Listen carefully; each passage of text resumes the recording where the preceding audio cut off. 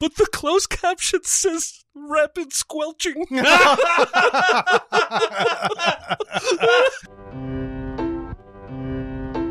Welcome to SinCast, presented by Cinemasins.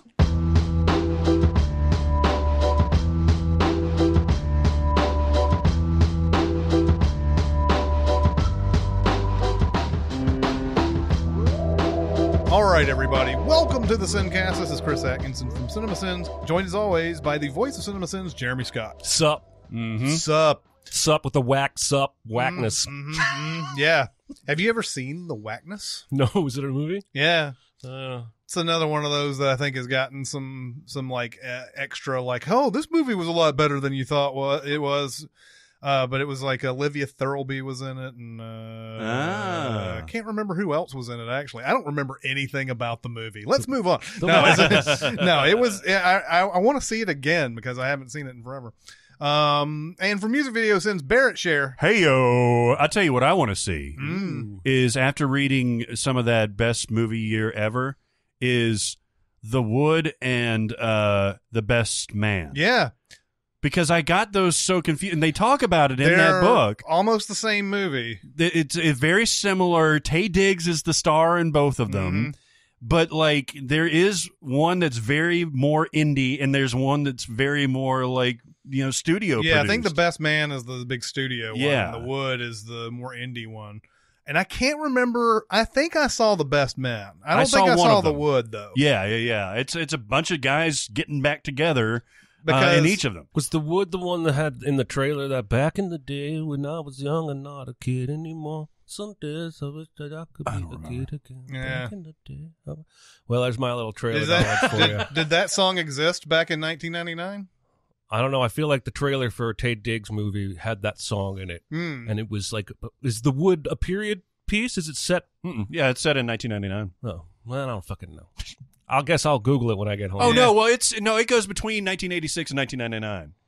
Yeah, it's one of, yeah. So, yeah. Well, I'll look it up. I'm either going to be stupid or smart, and I've been both before. I kind of want to see now. All right.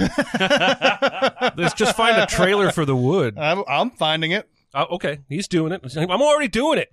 I will if you let me.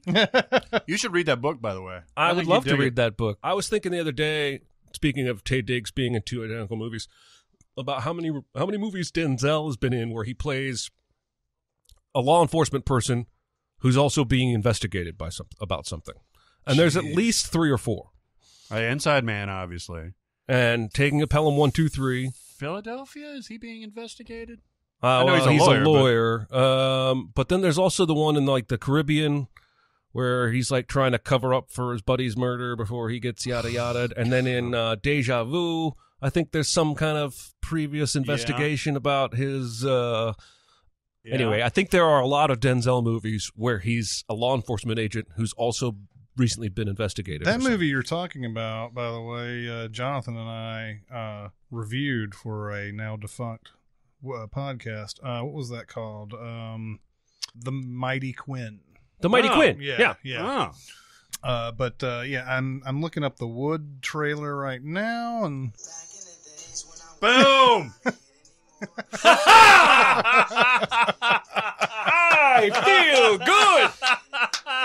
Almost every time you say something like this, I generally think that you're probably right. Because it's too specific. There's no way you're wrong. Who would claim to be that? Yeah. Who was not? Right. Man, Jesus. Nice. Anyway, on the podcast, that's going to sound like seamless. Yeah, totally. And then there's this huge 5-minute gap that Barrett's going to edit out and probably put it at the end of the outtakes. Oh my God. But anybody pissed off about anything? I feel like I'm taking crazy pills! I'm as mad as hell! You've never seen me very upset. Lord Jesus! Lord Jesus! I'm having too much fun. Okay, so I'm angry about a couple things. I'll go first. So I was watching Colombiana the other day. Oh. All right. Which is Zoe Saldana, hot girl assassin movie. Surprise, surprise, written by Luc Besson. Oh, really? Who I think 90% of the movies he makes are about hot girl assassins. Yep. Yes. Have you ever seen this movie? No. When did it come out? Oh, 2004? It was more like 2011, 12. Exactly what he somewhere said. around there, Yeah. Anyway, not bad. Right. Not great. She's a little kid. Some drug lord killed her parents right in front of her. She escaped. Trained ever since then to be an assassin. She's great at the action stuff and the kicking ass. My point here is about I want to rant about this super obvious Chekhov's gun shit that I'm starting to see in movies. Because in this movie, she's basically taking assassin jobs from her uncle. But whenever she finds somebody connected to this cartel that killed her parents, she also kills them. One of the jobs she takes from her uncle, this is about halfway through the movie, is this drug lord on an island in the Caribbean. And you got to go in there. He's got all these guards with guns. There's like 30 of them, and you got to kill this guy. And she's like, okay, here I go. And then we cut to the drug lord, and he's got a pool with glass square windows on top of it and sharks swimming in the pool. And a hot girl in a bikini laying on the glass. And she says, I want to go for a swim. And he says, if one drop of your blood got into that water, those sharks would tear you down to bones. And I'm like, gee, I wonder how this drug lord is going to die. And of course, he is killed because Zoe Saldana Colombiana breaks the glass and puts him down into the water, and there's blood, and the sharks come and eat him. And there's no reason for that fucking scene, except you felt the need to set up for the audience. Oh, remember how sharks like blood? Like, we've forgotten that. Like, every shark movie in the world doesn't mention that. If we'd seen a pool with sharks underneath and glass, I think we could have followed what happened. But you wanted to set it up. It's like this call and answer kind of thing that movies are starting to do to one another. We made that joke in Skyscraper where they make this huge deal out of this 3-story city park that they've built in the middle of this ginormous city. I think we called it Chekhov's 30-story park. Right. Because it's so obvious we're going to be back here later as a set piece. And it's starting to bother me. The Colombiana one really, really shocked me because I was like, wow, it's almost, you might as well just put a sign up that said, hey, pay attention to this. Yeah. It's going to come back in literally 5 minutes. This reminds me of the Haley Steinfeld thing in Bumblebee, that she's a diver. Chekhov's diver? Chekhov's diver, essentially, because none of that diving shit matters. And even when it does matter, it doesn't matter that much. No, it doesn't. You know, it's like, I've got to dive down there and save a robot. Yeah, I've got to take a robot by the hand. This 10-ton robot, I'm going to be able to get him out of the pool if I jump down in there. Well, it's a gymnastic girl in Lost World Jurassic Park. Is the same kind of thing. Yeah. There's no reason for her to be a gymnast except somebody storyboarded a scene where she double pommel horses a T-Rex in the mouth or something, and we just have to have it in there. Yeah. I like the movies that subvert it. Like Deadpool does this to a certain extent, but John Wick 3 in particular, because that whole final battle is in this glass office, and you're like, okay, what's going to happen here? Like, how are they going to make this as humorously dangerous as humanly possible? Yeah. And like, oh, there that goes. Mm-hmm. Yeah. Have you seen John Wick 3 again? Did you watch it again? Yeah, it's coming on Blu-ray. Should be here today. Yeah, it's today. And then I bought it on digital. You watched it on the digital? Watched it 1.5 times on Amazon. Was it delightful? Yeah, it's every bit as delightful. And it's the perfect put on in the background movie because I can literally stop working at any point in that movie and turn over, and within 5 minutes I'm going to be laughing my ass off. So good. Oh, yeah. We're going to have to get Dicer in here and have him explain his stance about this movie. Oh, he doesn't like it. Well, no, he was very specific about not commenting further, but John Wick 1, action plus character work plus world building. John Wick 2, action plus world building. John Wick 3, just action. And I'm like, I didn't want to get into it, and I knew it was one of those tweets that if I replied, I was going to overshadow his own point. But my counter to that is, I don't disagree. I am glad that the series finally stopped trying to do character work and world building because it's been getting in the way of action this redonkulous. Yeah, I agree. I think after you've built your world, as they clearly have, it's an insane world where we pretty much know the whole ins and outs of everything. from John Wick 2. Yeah. And then like by the time it gets to 3, it's like, okay, yeah, we know all that. Let's get into the ass beating. Yep. That boy does it. Yeah. I've got an interesting thought, more so than a rant. Mm-hmm. So Venice Film Festival just concluded as of last week when this posts. And so the big winners were Joker for the Golden Lion, whatever that is, and then the Silver Fox or whatever it is goes the quick brown fox went to Roman Polanski for his movie Boo. An Officer and a Spy. Now, Boo. his I haven't seen either of these movies, obviously. None of us have. The Officer and a Spy is about the Dreyfus Affair, which was Richard Dreyfuss' life story. Yeah, exactly. And Julia Louis-Dreyfus. Which is about just a crazy set of circumstances of a Jewish officer, high-level officer, being just wrongly accused and exiled for years and years. And just one of the classic tales of anti-Semitism before it really became prevalent over the world wars. And so that's interesting. That's an interesting subject matter. Polanski has Jewish background. And it's probably a very good movie. Joker may be a very, very good movie. In fact, it probably is a really good movie. But do we have to have these two win these awards? Do we have to? Well, do we have to? I don't get the Polanski thing. Right. Because Polanski more so, for sure. What it's been known about him for years and years. And plenty of Hollywood was willing to continue making films with him. Mm-hmm. And then a few years ago, at the start of what a lot of people are just calling the Me Too era, which I don't really know that we need to give a name, but Polanski was re-dragged, kicked out of the MPAA. Mm-hmm. I've done enough research to know what happened, and this guy shouldn't be allowed to make films, let alone celebrated for making them. This motherfucker is suing to get back into the MPAA, to get back into the Academy, not the MPAA. And I am just not here for it. Yep. I really am not. I don't really care. For me, what's fascinating is how every country, every region of the world seems to be willing to forgive some heinous crime if the artist is good enough. So we've got, not that it's the same crime, but we got Chris Brown over here winning awards, breaking sales records for his latest album, touring, making millions. I don't feel like that's right. Yeah, and it's a judgment call. I know there's some of you listening that are probably, maybe even Chris, are saying like, I can totally separate art from artists, and I've said that in the past. There are, for some reason, there are cases, in the case of Roman Polanski, who has some movies that I adore, like Chinatown.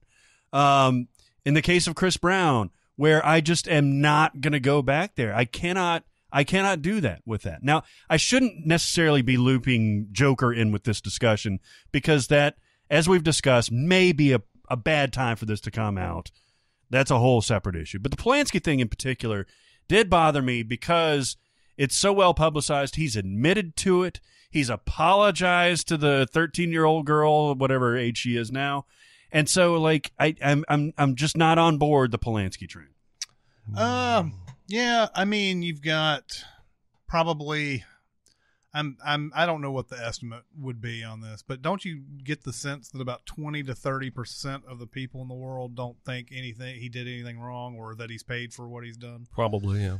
Also, Roman Polanski gets the brunt of all this, and we forget about other people, especially in the 70s, who either dated or fucked around with underage girls who were either groupies, like Jimmy Page was always accused of that, and Peter Bogdanovich definitely was. Yeah.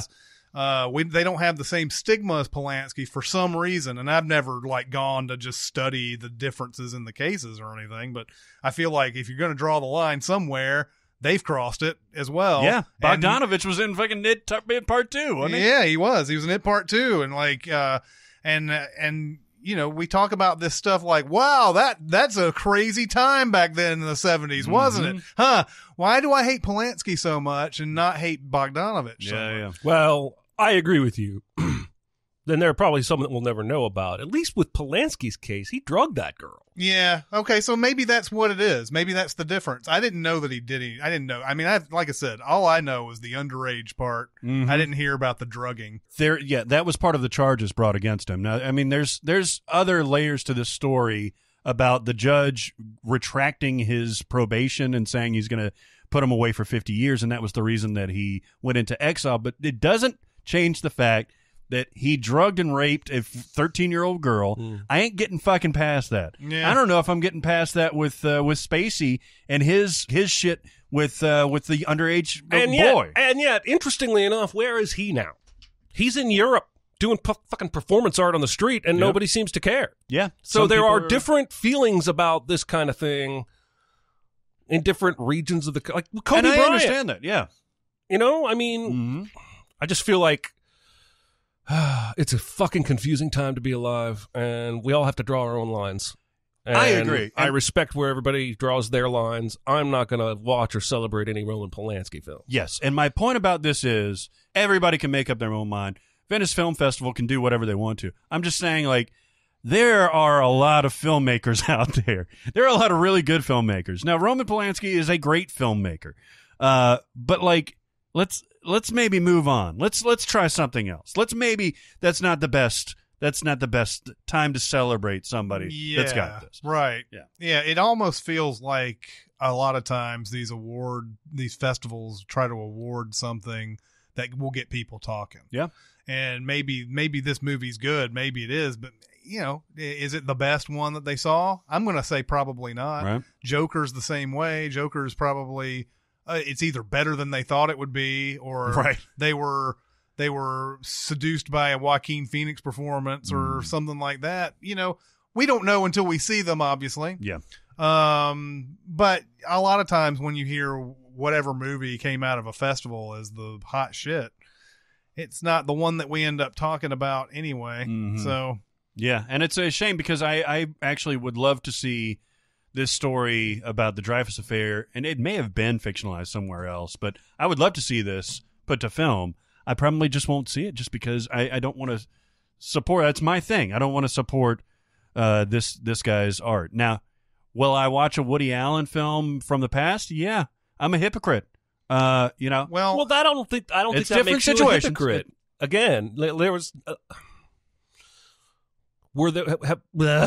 yeah. This is such a murky fucking topic, but Scarlett Johansson jumped in on Woody. She sure did, man. Earlier this week. And she always seems to take the brunt of this stuff, doesn't she said, I love him, I support him, I'll work with him again. And I saw somebody on Twitter said, is she trying to like win the award for most problematic Exactly, actress? because she says, I believe him. Yeah. Was the most crazy part of that whole thing.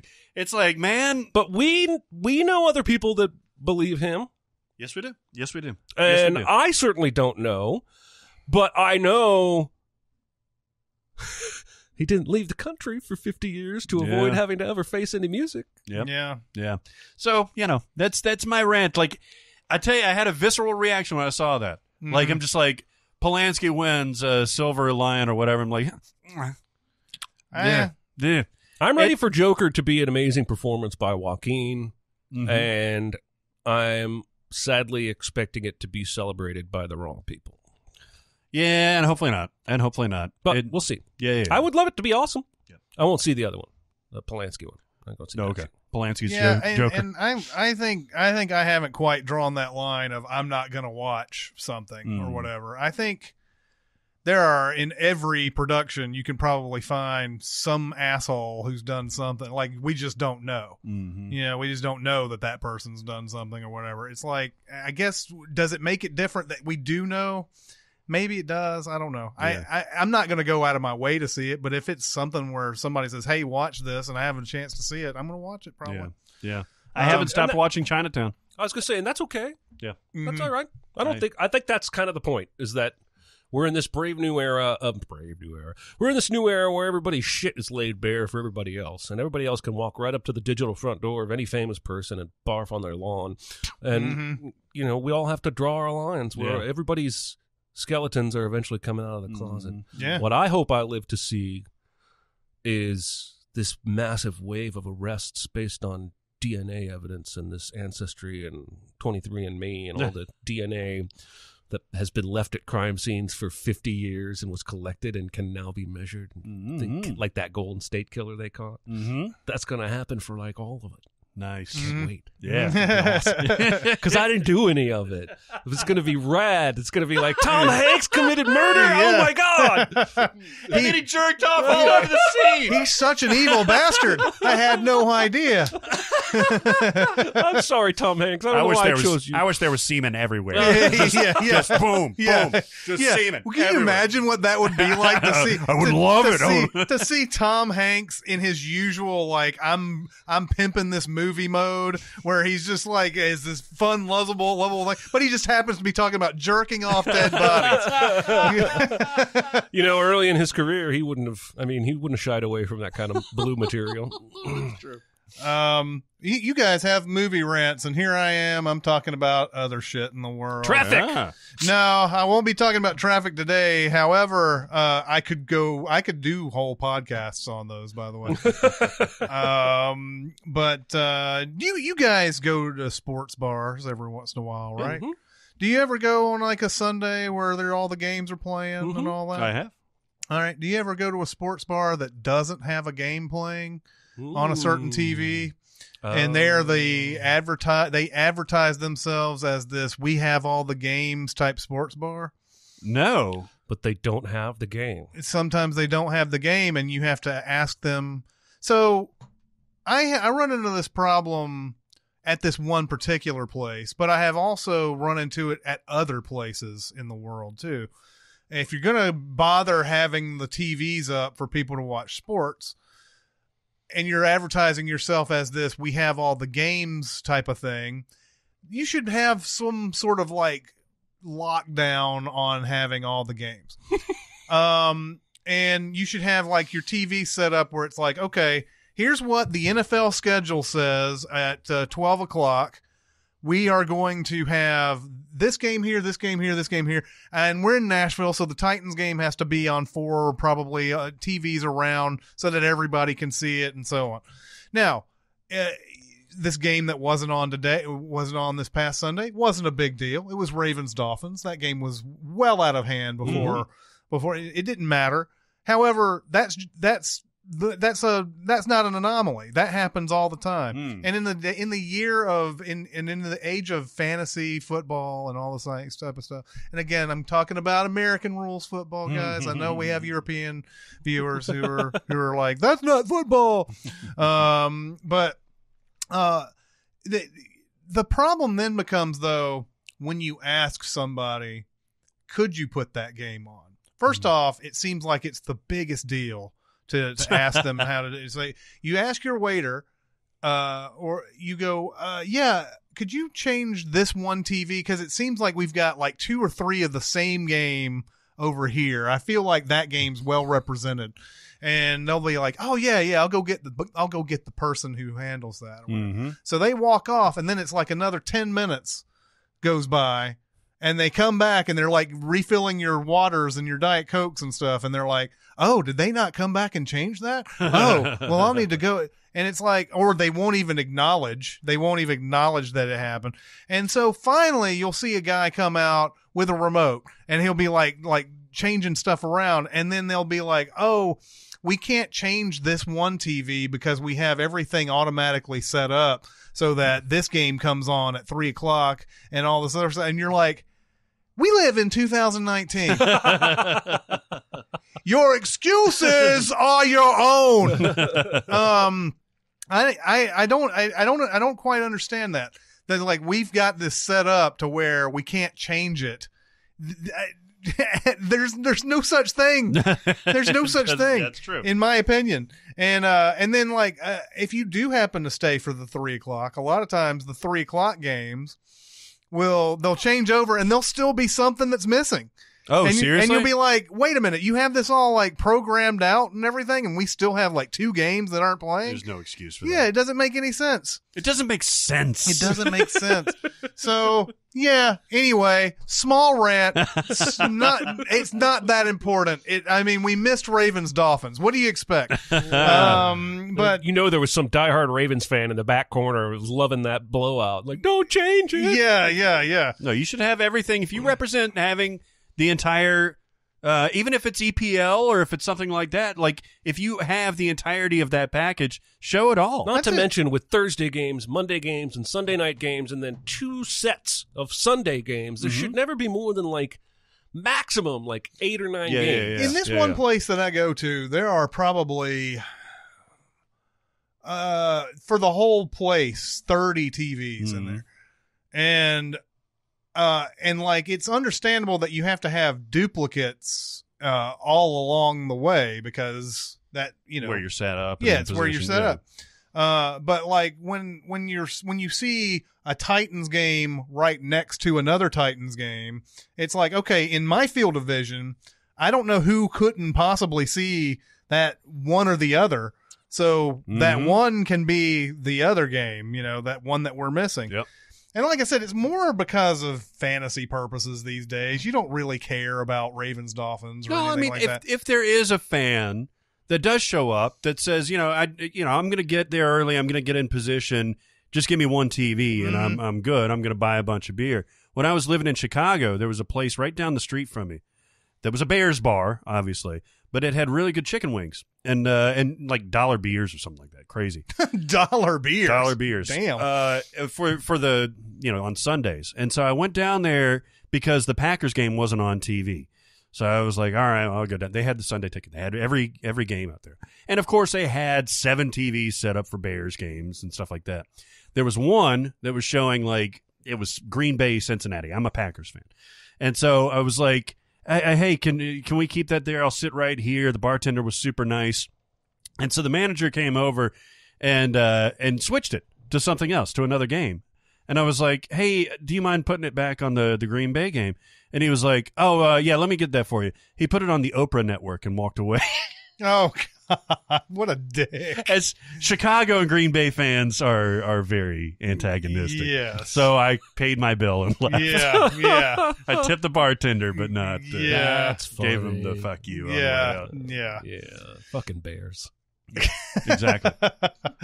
Fucking Packers. So we are going to be talking about the heart of the movie. We've got heart. You got heart, kid. That thing in my chest. Today, I like this thing. Been trying to get down to the heart of the movie. Yes.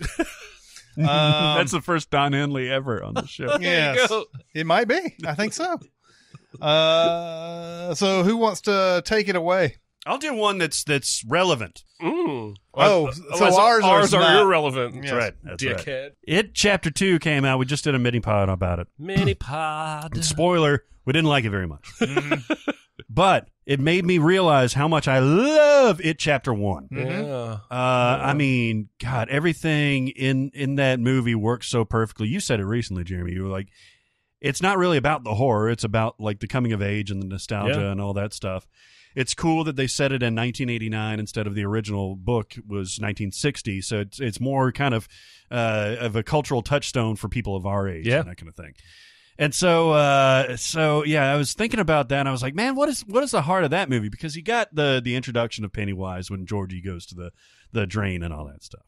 You even have the scene that we were talking about in the quarry where they all jump in and they're all they're swimming and they're having fun, they're interacting, and you have those wonderful still shots of Beverly and Bill and all that stuff. And that's a great moment in that movie. But what I think if you removed would really affect the entirety of the movie is the blood cleanup in the bathroom at Beverly's place.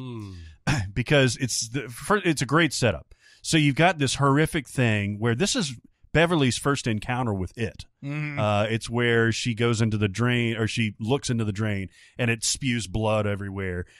Beautiful effects, like really well done. She is horrified. She's in the corner just with this. Sophie Lillis is just a great actress.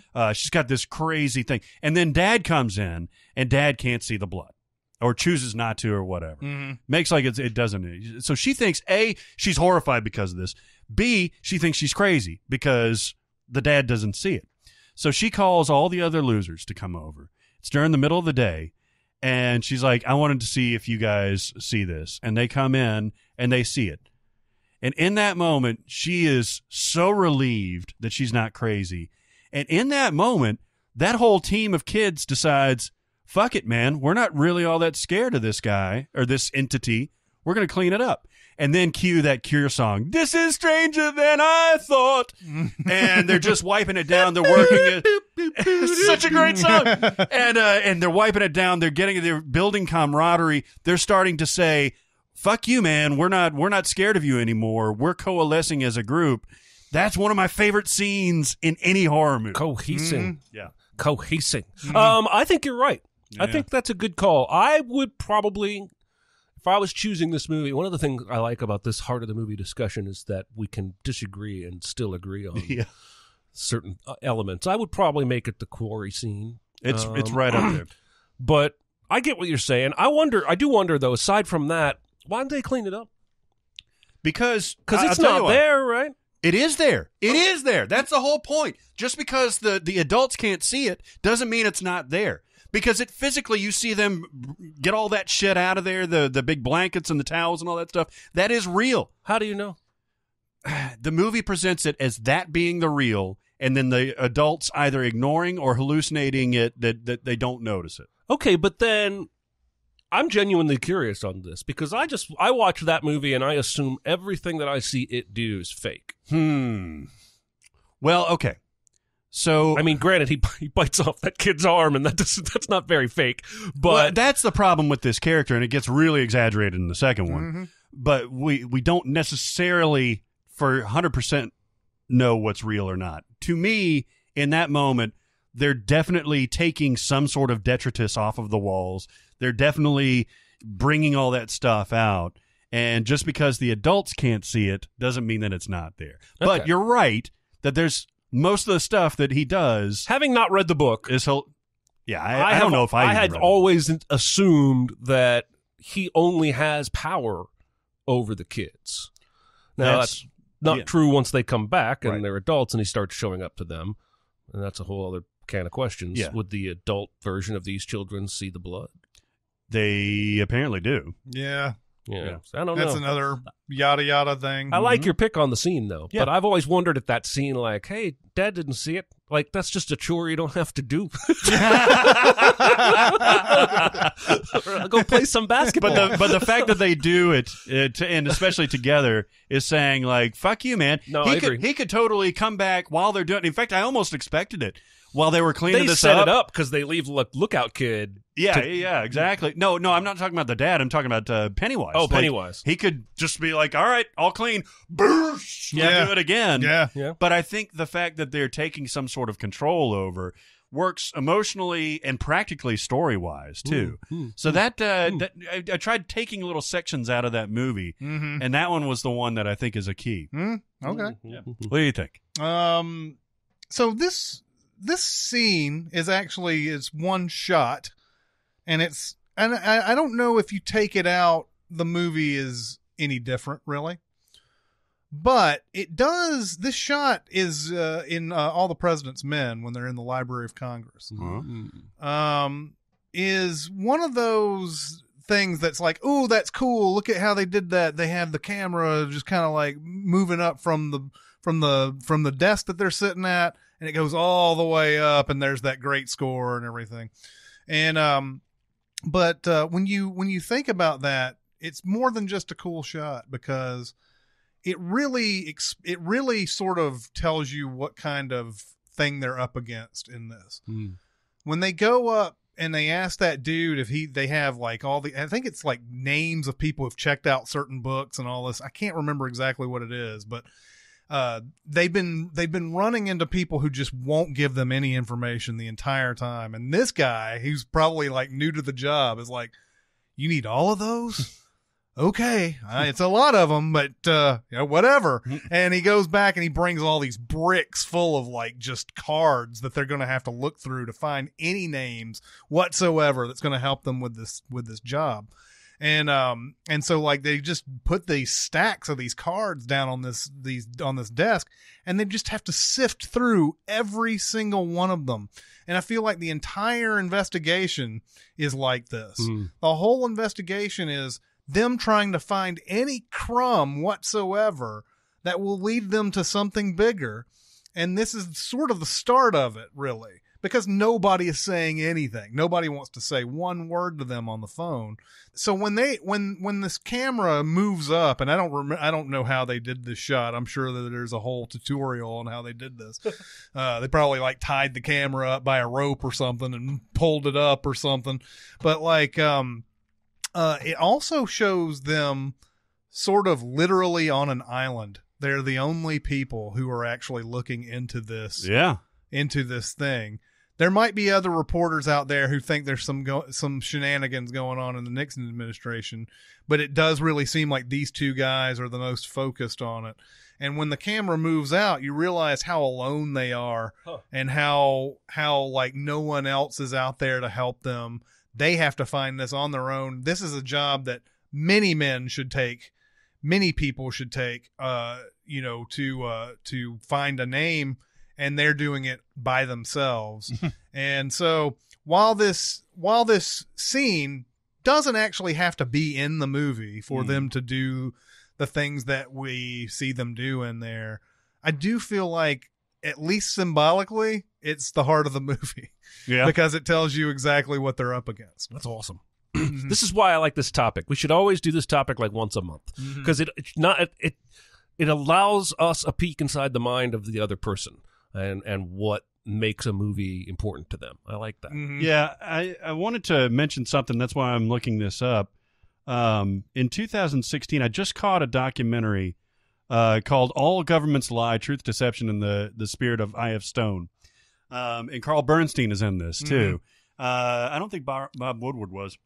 But yeah, it was all about... So I.F. Stone was apparently this legendary, dogged reporter that would leave no stone unturned.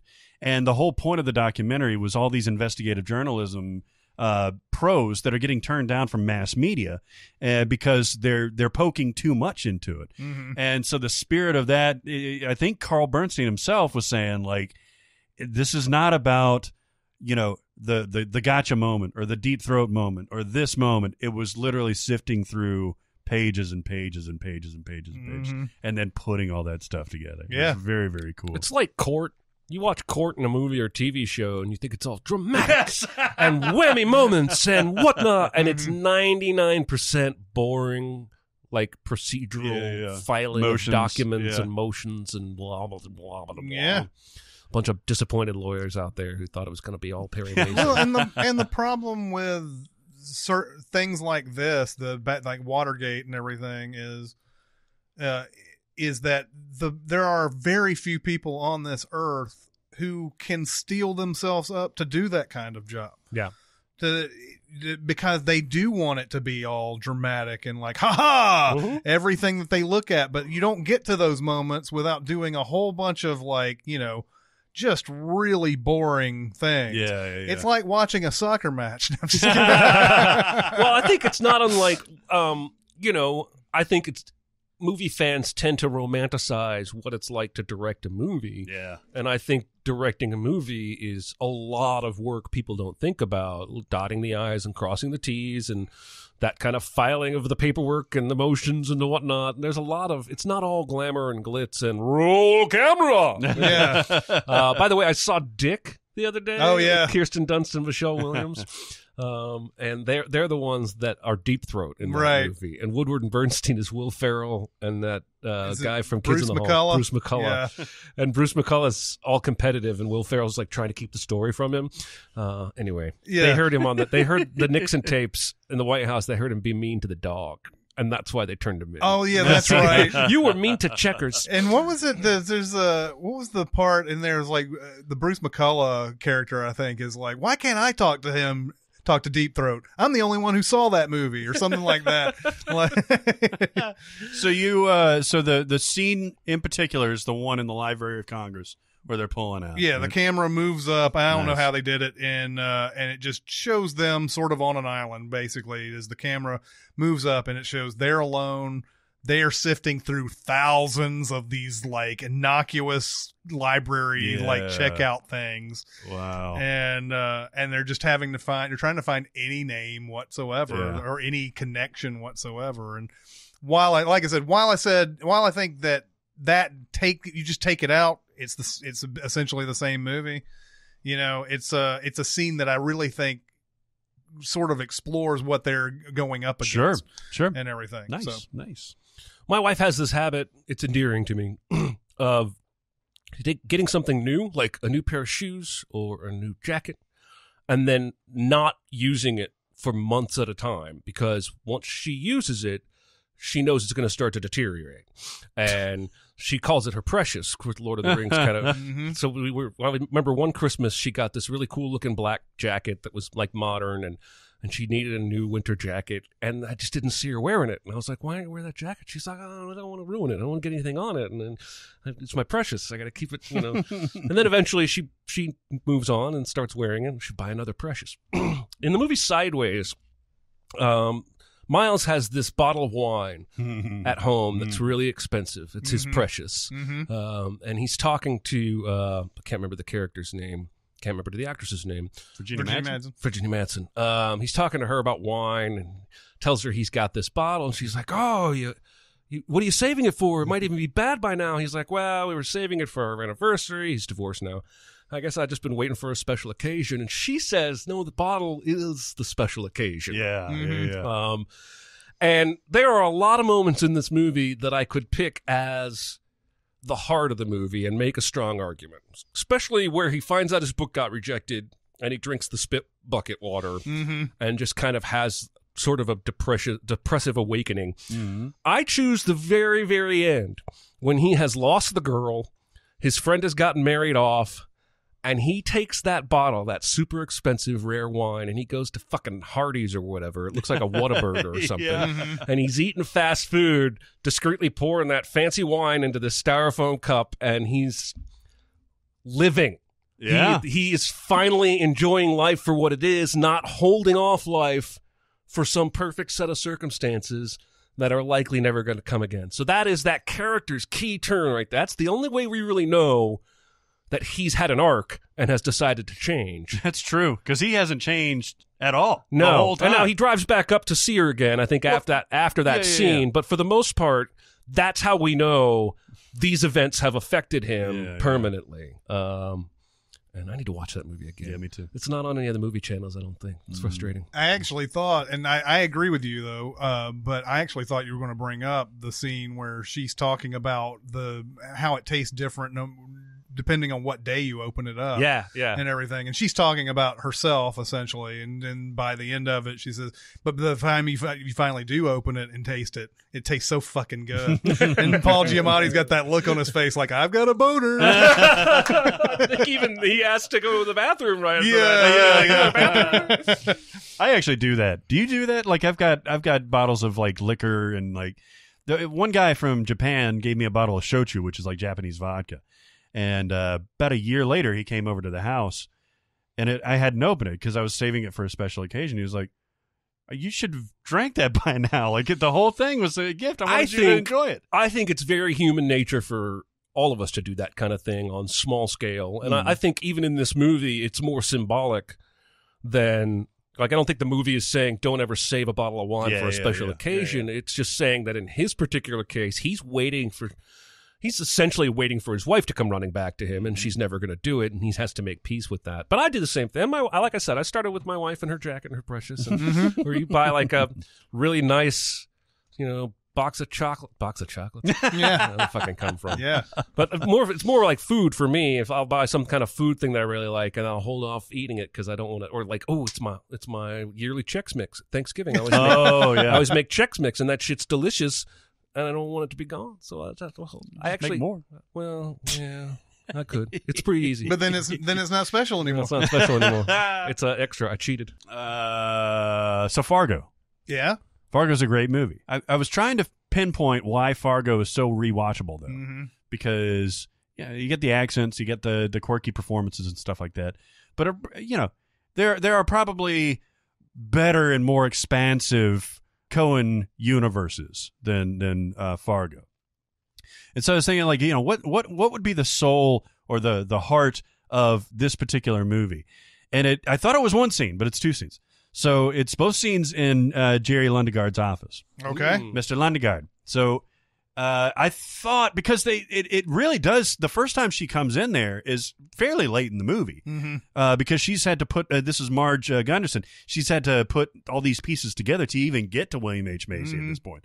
And so she does, in the first time that she comes in, only maybe like a minute and a half long scene where she comes in and she's like, can I sit down? I can carry quite a load. And so she does, and she asks him if there's anything missing off the lot, and there's that great, long, awkward pause with William H. Macy where he's like, so Brainerd, huh? Yeah. And she's like, yeah, but babe, the Blue Ox and all that stuff. And it never goes anywhere. He's just like, okay, well, no, we haven't had anything. And so she leaves and he calls Shep and all that stuff. And yes, you see that she's picked up on something, but she hasn't put the pieces together at all. And then the second time she comes in, she knows that there's been a call made, and she knows that it's come from the Cutlass has come from that lot, and she's got him. And so he's still trying to get off, because he got off fairly scot-free that first time. Yeah. And so he's trying to, he's like, I can handle her. And she still says the same thing. She's like, I got you carrying quite a load. Can I sit down? And he just gets belligerent, like, immediately with them. And she's still trying to play it off. And then finally, he's like, I'm working with you here. And she's like, you got no cause to get snippy with me, Mr. Landecard. Yeah. And she has to see, like, his dad or his father-in-law and all that stuff.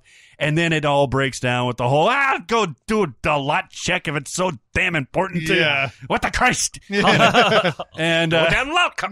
and she's shocked. She's like, what? Okay, thanks, And then and it ends with, he's fleeing the interview. He's fleeing the interview. She's yelling out to nobody in particular. But those two scenes, if you lose those, not only obviously story-wise, that wouldn't make a whole lot of sense, but I think those interactions, because they're both master actors and playing off of each other, is my favorite part of that movie.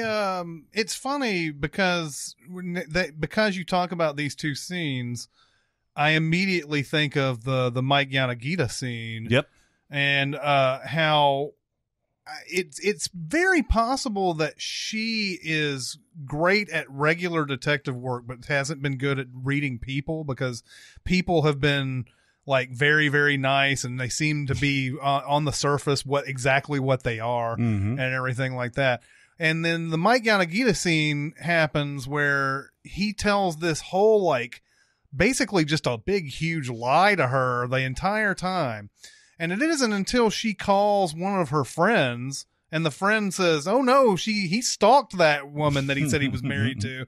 That's when she finally gets to the idea that people aren't exactly what they are face value. Yeah. And, like, I almost say that at the beginning of this first interview, she has no clue anything's going on. I agree. And then it's only after the stuff that she's gone through and, like, wait a minute, people out here are kind of, like, dishonest. Yeah. And she's done the work. She's put the things together. Like, she's good at her job, because when they start looking at the wreck and everything, and she goes through all that, like, DLR plates. Yeah. Dealer. I think they're dealer plates, and all that.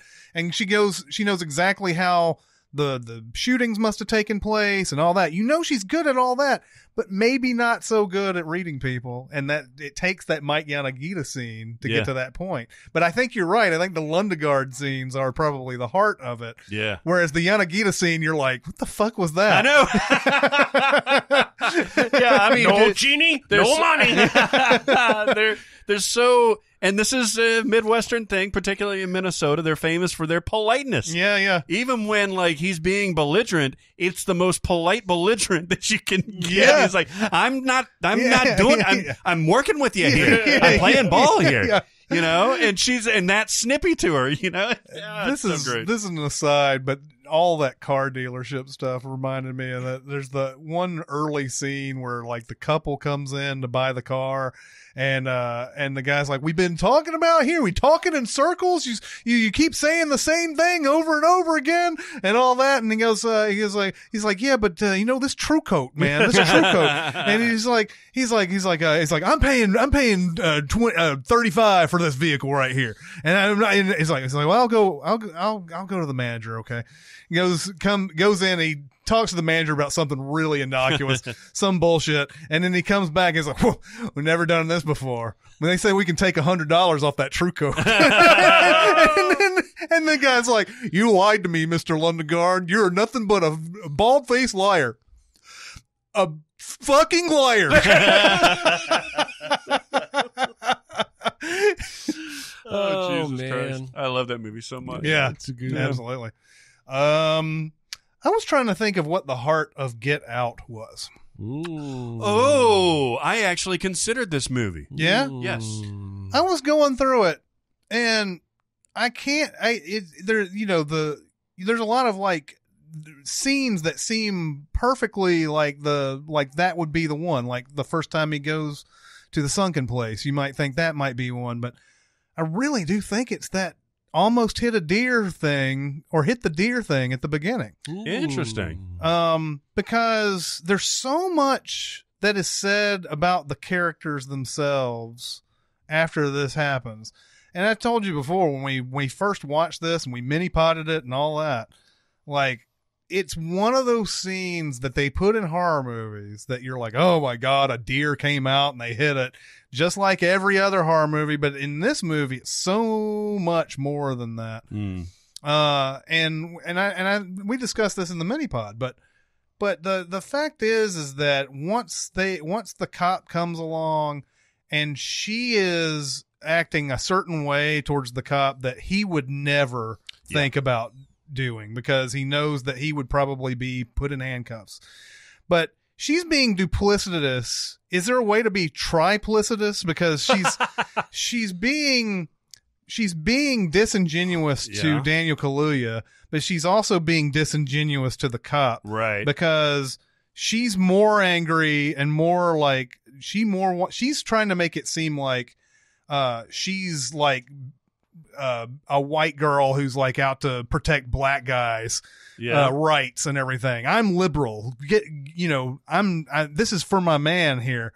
But meanwhile, she's also for herself. She's kind of like that's been discussed that the reason why she's like this is because she doesn't want a record of this happening.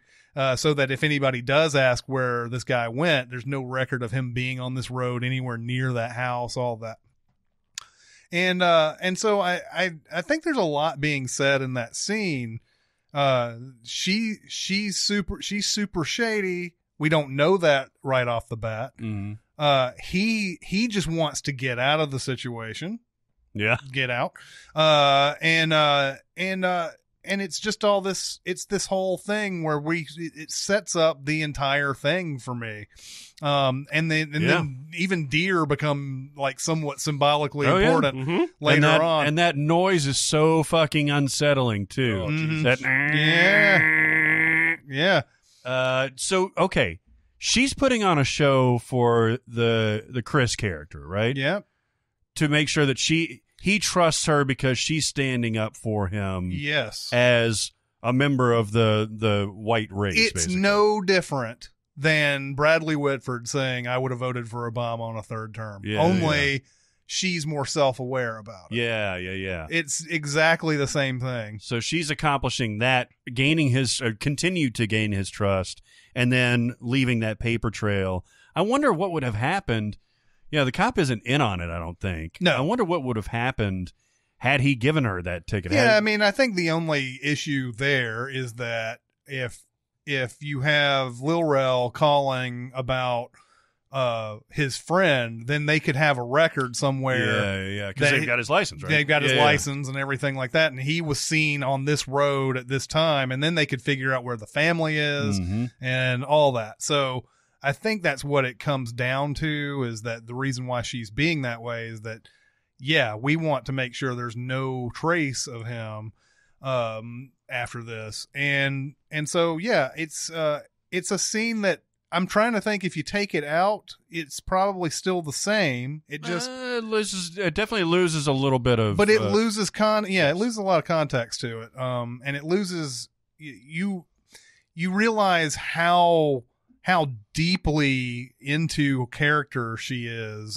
this whole time, because she makes it look very convincing that she's this liberal chick, that she's like, you don't have to see his driver's license. You're just doing this because he's black and all that. And meanwhile, she's in the back of her mind, she's like, God, I hope he doesn't take this license, because, this could be an issue later.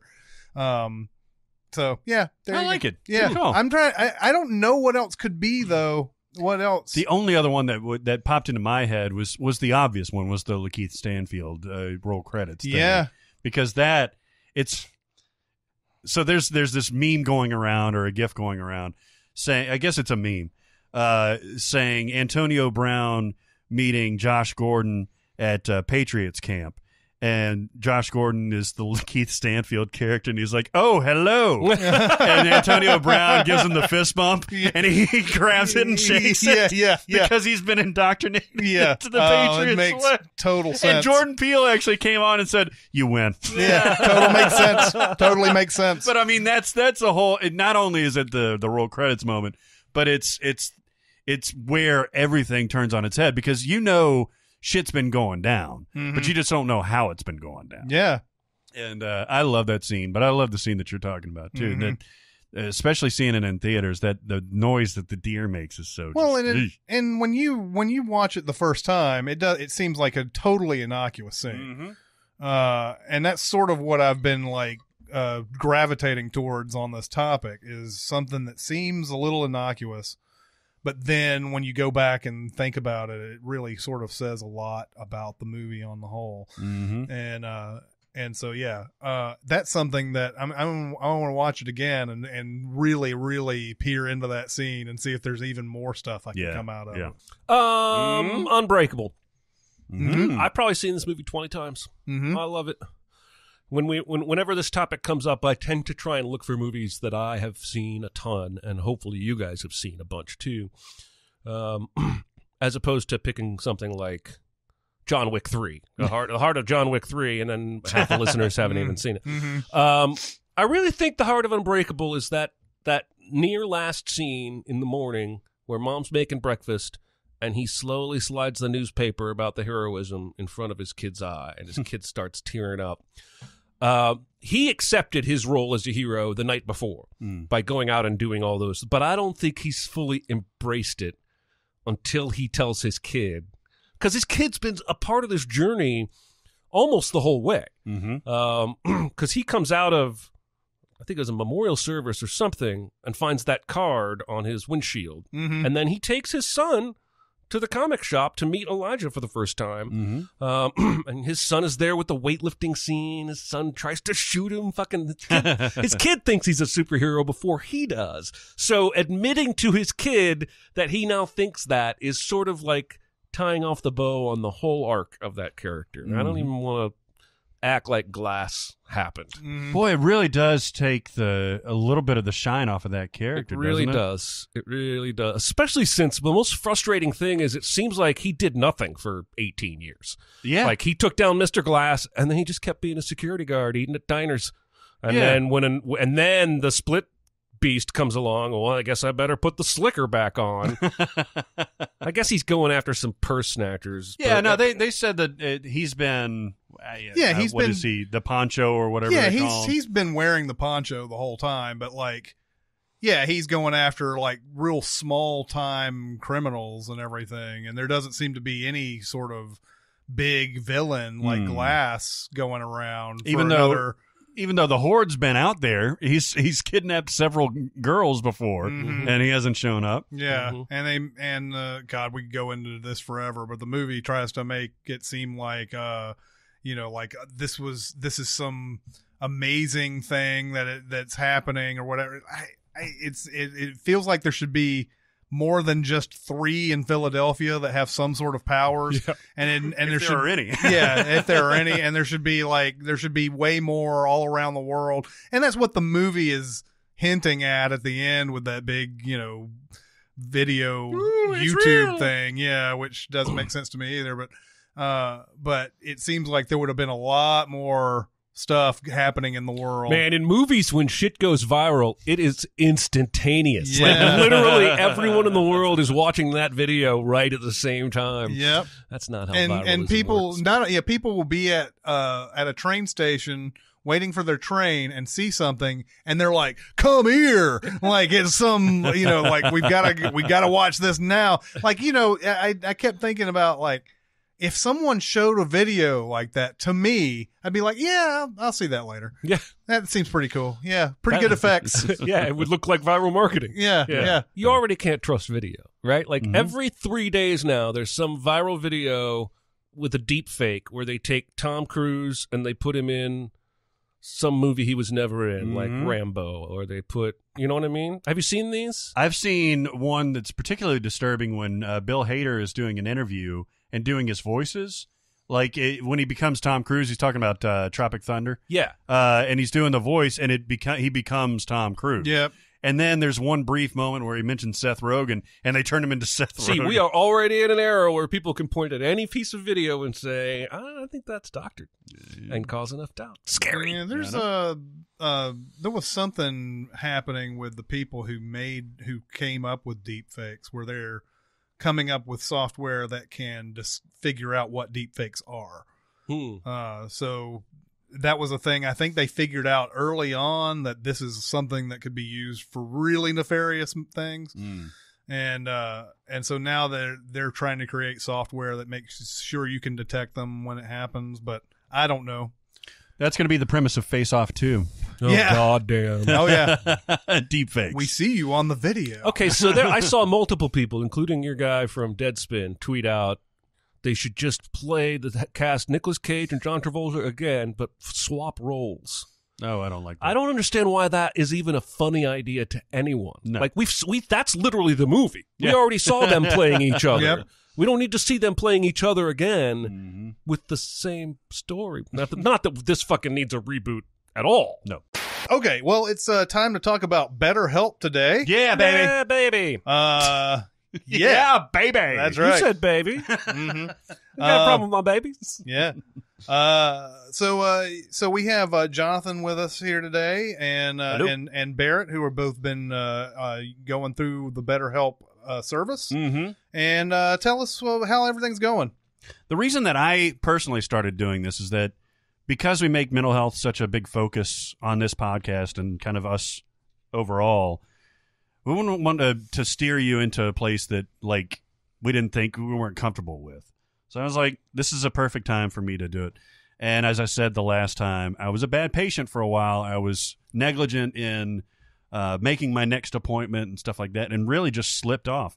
And when I got back, and I finally got back with my wonderful counselor, and when I got back, I was a little bit more of a shit show than I realized I had become. Not doing the things that she had suggested at the beginning.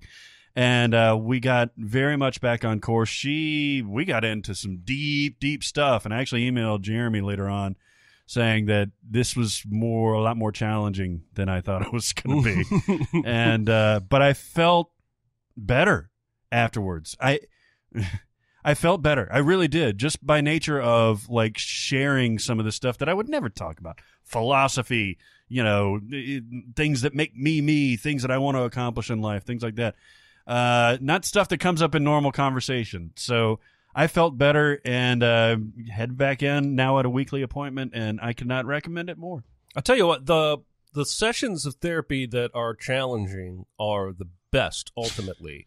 And I've gotten to a point now where I can almost mid-session go, I am so angry that you're right about that, and realize that I'm going to grow from this challenge. It's happened a handful of times between my therapist and I, and every single time he's challenged me, it has led to growth that I'm really, really glad came about. So I think that's why my reply to you was like, awesome! That is talented. That's a really great feeling. You kind of, it's almost like you feel better and exposed a little bit at the same time, but in a good way. And then sometimes, it's kind of nice. You alternate those with some weeks, you're just, it's just a casual conversation almost, just what's going on with you and everything like that. And sometimes even that's just, very helpful. I was very leery of this. And but no, this has been amazing. This has been one of the best things I've ever done for myself. I think it's just helped me be just a better version of what I can be. It's helped me be a better husband, a better father. Although I was awesome at both of those beforehand, don't get me wrong. But but seriously, and I think my wife would attest that she's even said to me, like, you seem happier, you seem different, and so it's been a great experience. I've really enjoyed it. Well, the practicalities of this cannot be overstated. The fact that you can do this from home, the fact that they have video, they have chat, they have message boards, everything is in your counseling room in one spot. Could not be easier to sign up. They've got over 3,000 licensed therapists, and this is very important, people. These people know what they're talking about. They're all over the country. They're actually international, too. So everybody outside of the U.S., look this up and make sure that it's available in your area. If you're dealing with depression, stress, anger, things like that, this is a great resource. If you feel like you need some help with mental health counseling, BetterHelp.com/SinCast, and you get 10% off your first month.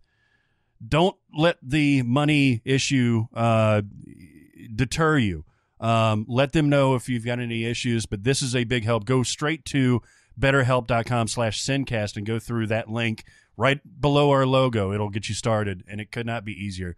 I'm very, very, very, very happy that we are doing this, and that I'm doing this, and that Jonathan is doing this, and that we're all part of this effort to get this word out. Awesome. So recommends and warns? I'm ready. Totes Amazeballs. They're great. It won the Academy Award. Oh, for what? For best movie ever made. Go ahead. I finally saw Booksmart.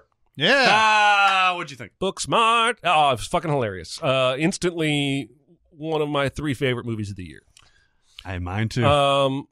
And I think it's creatively unfair to call it a female Superbad.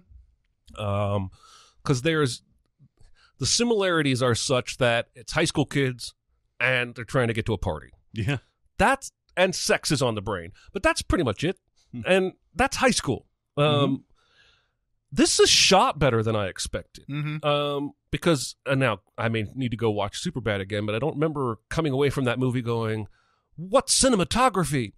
But there's a scene in here where Caitlin Dever jumps in the pool at the party at the end. Yeah. And it's a fantastic scene anyway, because she's finally one of the cool kids. The girl she thinks likes her back. She's going to near skinny dip in the pool at the coolest party in the world, and all these people in the pool having fun. And then she comes up on the other end of the pool and sees the terrible things that she sees, and the swim back is like the reverse of that emotionally. Yeah. But it's shot really like dreamlike. I loved it. I thought they're both great. They're both going places. I think Caitlin Dever, I was right like a year ago whenever I said she was a star to watch. Like, she's got some spark, some kind of... She does. What was she in before that you were talking about? Some movie where her boyfriend died, but the guy who killed him tries to fall in love with her. And then, of course, she's on that Tim Allen sitcom. Is she really? Well, she's not any... She's a recurring character now, but Last Man Standing. She played one of his daughters. Okay. She's also in Front Runner. She plays one of Gary Hart's daughters. Really? In that movie. But there's something about this, the sarcasm, the wit of this movie that not everybody can pull that off. And Beanie Feldstein does. Is it Feldstein? She does too. Funniest single closed caption moment of my life is in this movie. What is it? And now I've been watching captions for about 7 years. That's about when I found out I was going deaf. And they're in the car in the principal's Uber with all the chili pepper lights. And they're watching the lesbian video because she doesn't even know how to sex. And it's plugged into his car. And he says, oh, if you guys are having trouble hearing it, boom, turns on the audio. And it's basically like lesbian porn orgasm sounds. But the closed caption says rapid squelching. I had to Google it to make sure squelching wasn't a bad word.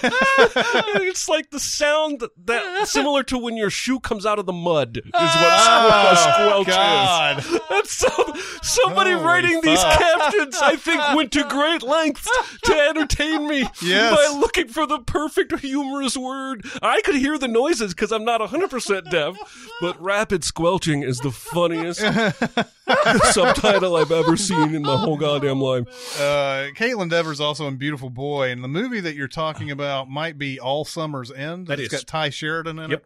Yep. But it's okay. It's not great, but she's good in it. No, I loved Booksmart. I'm so glad. I really, really love that movie. Yeah, there's a lot to like. Mm-hmm. I think even that friendship plays more sincere. There's more heart here than there is in Superbad, and I think that's why the friendship played a little more sincere to me. But yeah, no, I loved it. I loved everything about it. I love all the parties they went to that were bad. Mm-hmm. That karaoke scene, I was crying. Oh my God, it's the greatest. Literally swallows the mic on the "Go Down on You" in a theater line. Yeah, and then he yells at that guy that he's angry at, like, you ought to know, Alan, or whatever the guy's name is. Oh my God. But there's also you heard the Beanie Feldstein is going to be in some 20-year Richard Linklater project, right? Yeah. Oh yeah, I read that.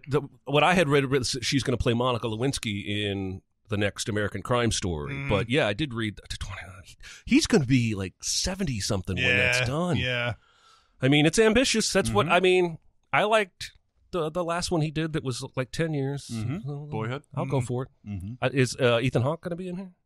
You figure he's got to be in there somewhere, right? He's probably in there. I would think it's so. It's like a good luck charm for Linklater. I think I gotta watch Booksmart again. Billy Lord is so fucking great in that. The girl that keeps popping up. And Gigi. Yeah. God damn. How in the fuck? Yeah. Yeah. Good call. That movie should have done way better, by the way. Mm-hmm. At the beginning of that Sift Pop Summer Sum Game thing that Aaron does every year, I put it in the honorable mentions because I thought for sure it would do.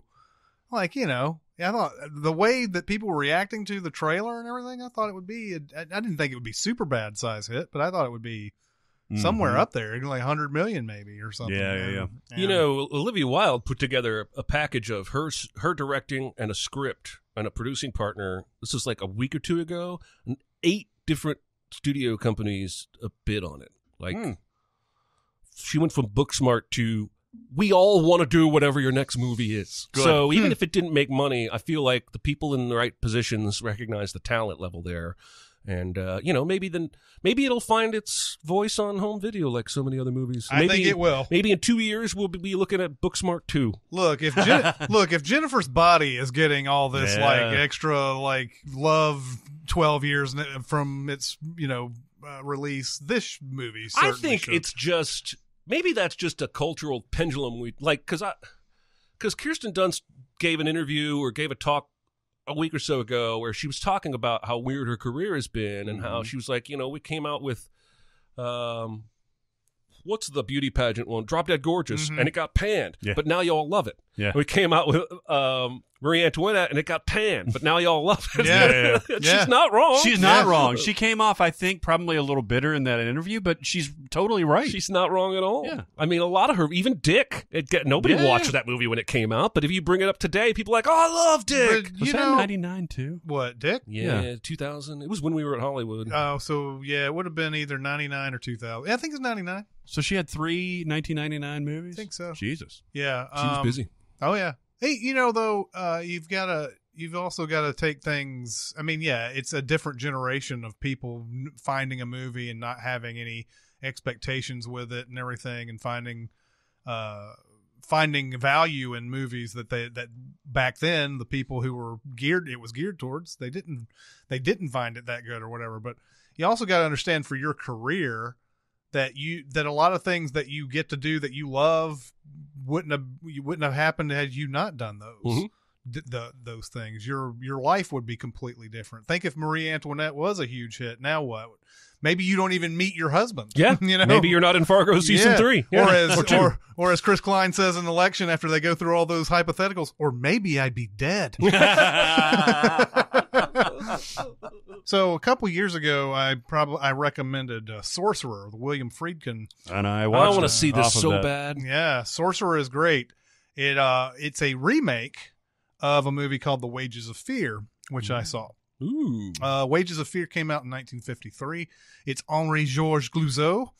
And it's got the same kind of setup, only it decides for about 30 to 40 minutes to do more character development and sort of its what kind of world these people live in and everything, where Sorcerer sort of kind of brought 3 or 4 people from different ends of the earth into this one spot, and they just so happen to need money, and then there's let's port nitroglycerin through this one area, and that's essentially the same story here in The Wages of Fear, although there's something a little bit more sinister going on here, I think, because this town depends on this oil company that is out there. It's an American oil company. And obviously the Americans are having the best time of their lives. They got everything set up in their own way. They don't have to live in this shitty town, but this shitty town depends on them. There's hardly anybody. Everybody's looking for work. Everybody's poor. The movie does a really good job of saying, yeah, this place is kind of a dump, man. It's kind of a terrible place to live. There's a part at the very beginning where there's this kid playing, stringing together all these cockroaches or something like that, and he's playing with them, and then you see somebody come by selling ices and stuff like that. They're selling ices and everything. When the kid looks up and he's like, oh, there's somebody selling these ices, he turns around and there's this big huge buzzard who has just landed near where he was and everything, and it's just already there's this sense of you're in a place of death and you're in a place of squalor and poor and everything, and so these people are always trying to find some sort of job. The main crux of it is that there is an oil well that blows up or something. It's all this fire and everything. The only way to stop the fire is to go down to another rig, a certain rig far away, 300 miles away, and blow that up with nitroglycerin so that they can stop the fires and everything. I don't know what the science is behind that, but that's the exact story of Sorcerer, where they had to go through this one thing and they had to blow up this one oil well. I guess that's the only way to do it. You can't do it with regular water or dirt or anything like that. So yeah, they set this up where once again, it's this one American guy who works for the oil company tries out a whole bunch of people to be drivers, and they're going to get $2,000 for their job, but it's a hugely dangerous.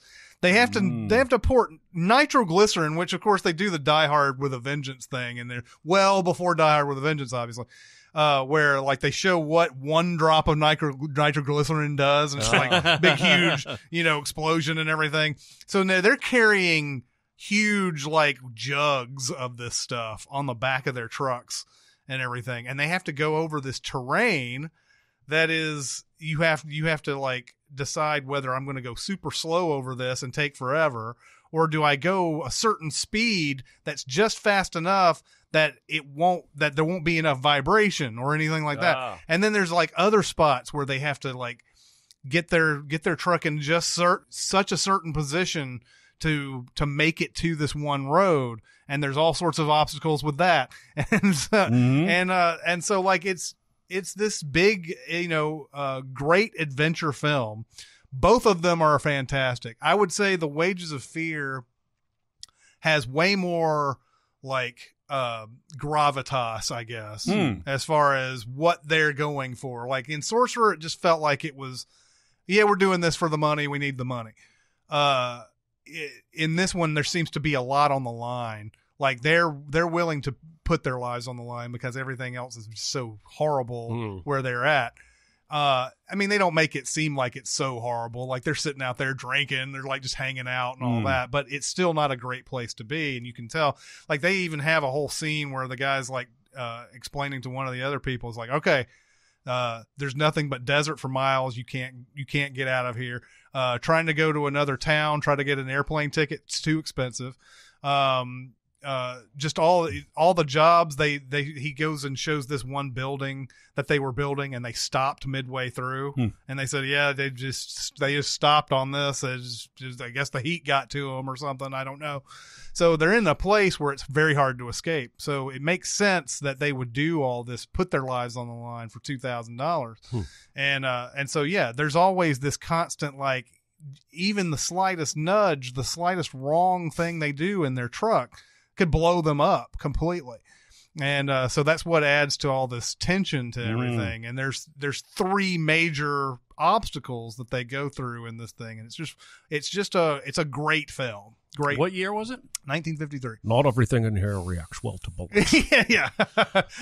So that's two versions of that movie with titles that sound more like horror movies than what the movie actually is about. Yeah. The Wages of Fear, I mean, that one makes more sense because in this case, and they don't say it very like roll credits like.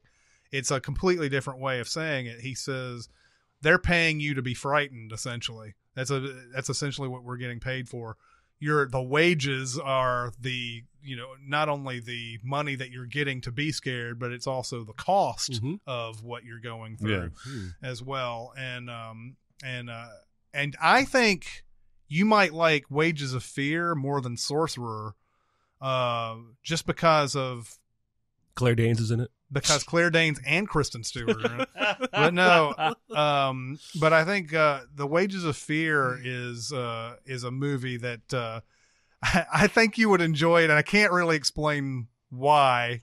There's a certain aspect to it that I think that you would really dig. Okay. Sorcerer, I think, is higher tension. I think it's higher tension. Tense as fuck. Yeah, because movies have evolved so much in the 24 years since this movie had come out. You know, Friedkin really shoots this very tense, and you were feeling it every time that they're out. Like when they're on the truck, you're like, that could be a time that it blows up. Yeah. That could be a time that it blows up. Whereas in The Wages of Fear, you're really going through these three set pieces. Everything else is kind of like, they're kind of having a ride.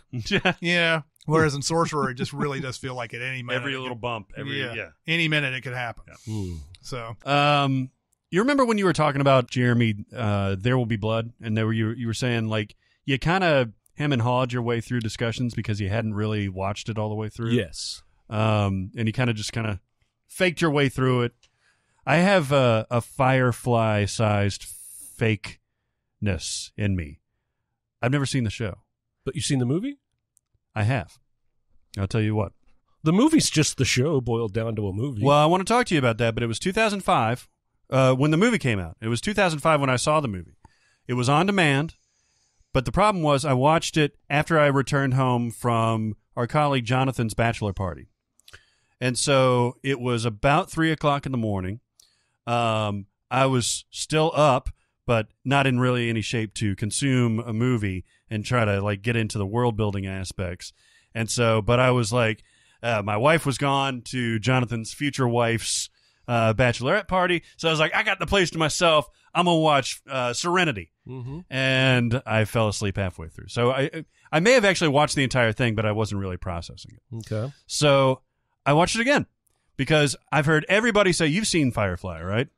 Yes. The show? Yeah, I've seen the movie. I think I saw I'm trying to think if I saw the movie first, then saw the TV show, because back in 2005, you couldn't just, I want to see Firefly, and it magically appears like it does these days. Yes. But they did play it on FX or something. Yeah. They played the whole series. And I watched it, but I'm not deeply rooted into that show enough to like know, that episode or this episode. But you know the movie pretty well, or you've seen the movie. I'm not. Yeah, I've seen it, but I don't remember much about it. Are you a Firefly fan? Seen the show twice through.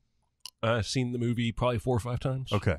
Huh? I loved the movie. I'll say that. Good enough. I had no real. The only thing I knew about this is that it is the stars, basically, and I knew that Nathan Fillion was really good, and that it was styled as a western or like kind of a noirish western. Was not prepared for the dialogue though to be as folksy and westernish as it was. Yeah. And so that kind of caught me off guard. And the characterizations caught me off guard. What they actually do, they're pirates basically. Yeah. Or they're smugglers, they're con men. Yeah. But Nathan Fillion really is like a hard ass captain. Like he'll take some people out, and if they're not playing by the rules, they're off his boat. That kind of thing. And I was kind of mesmerized by this movie. This movie's really, really good. I think, I would give it a B+, A-, maybe. Relative to the show, or is it? It basically takes 3 episodes of the show and mashes them together into one event and tells a bigger budget, slicker looking version of that. So for me, part of the problem with Serenity was a lot of it was retread. I see. So there's a whole episode of Firefly. What do they call the guy who's after him to kill the girl and ends up fighting with Nathan Fillion a couple different times? It's Chiwetel Ejiofor, the operative. The operative. So there's a whole episode of Firefly where there's an operative and they're like pursuing them, and then even goes on a spacewalk and infiltrates their ship trying to come after the girl. Mm-hmm. There's an episode very much like the opening scene in the movie. So a lot of it felt like it works better for non-fans than it does for fans of the show. Okay, yeah. And for fans of the show, it was more of a what could have been. I see. Everyone's great, but it's Nathan Fillion that carries the show and the movie. He's so fucking charming. He is, but Joss Whedon's dialogue is so great. Yeah. And all the supporting players are really... Summer Glau is nice in her role. Adam Baldwin is hilarious. Chiwetel is really good, too. That was probably the first thing I'd ever seen him in. Yeah, I know. I was surprised that he was in this. Yeah. But Mrs. Deadpool, Baccarat. Morena Baccarat. Morena Baccarat. Baccarin. Yes, and of course Alan Tudyk is great in this, and then Jewel Staite. Yeah, she's the mechanic. She's really Kaylee. funny. Well, and Jewel Staite has the line of the movie. This is the one thing that I do remember is that when she says, "I haven't had anything twixt my nether since that wasn't hooked up with batteries." Yeah. The follow up to that is great, by the way, because Nathan Fillion's like, "I don't need to hear anything more about that," and then Adam Baldwin's like, well, maybe a little bit more. Adam Baldwin's really funny. He has really good moments. There's a whole episode. I would encourage you to watch the show. This has encouraged me to watch it. It's going to be a lower budget, but it works better as a long-term show. There's this one episode where they end up on this planet on a smuggling run, and Jane, Adam Baldwin's character, has been there before, and they have statues to him and they have a song to him. The man they call Jane, and he saved the day, even though he's a fucking scoundrel. He's the biggest scoundrel in the whole crew, and he's super uncomfortable with it because, as I remember, he didn't know they went on to worship him and gave him credit for some save the day thing.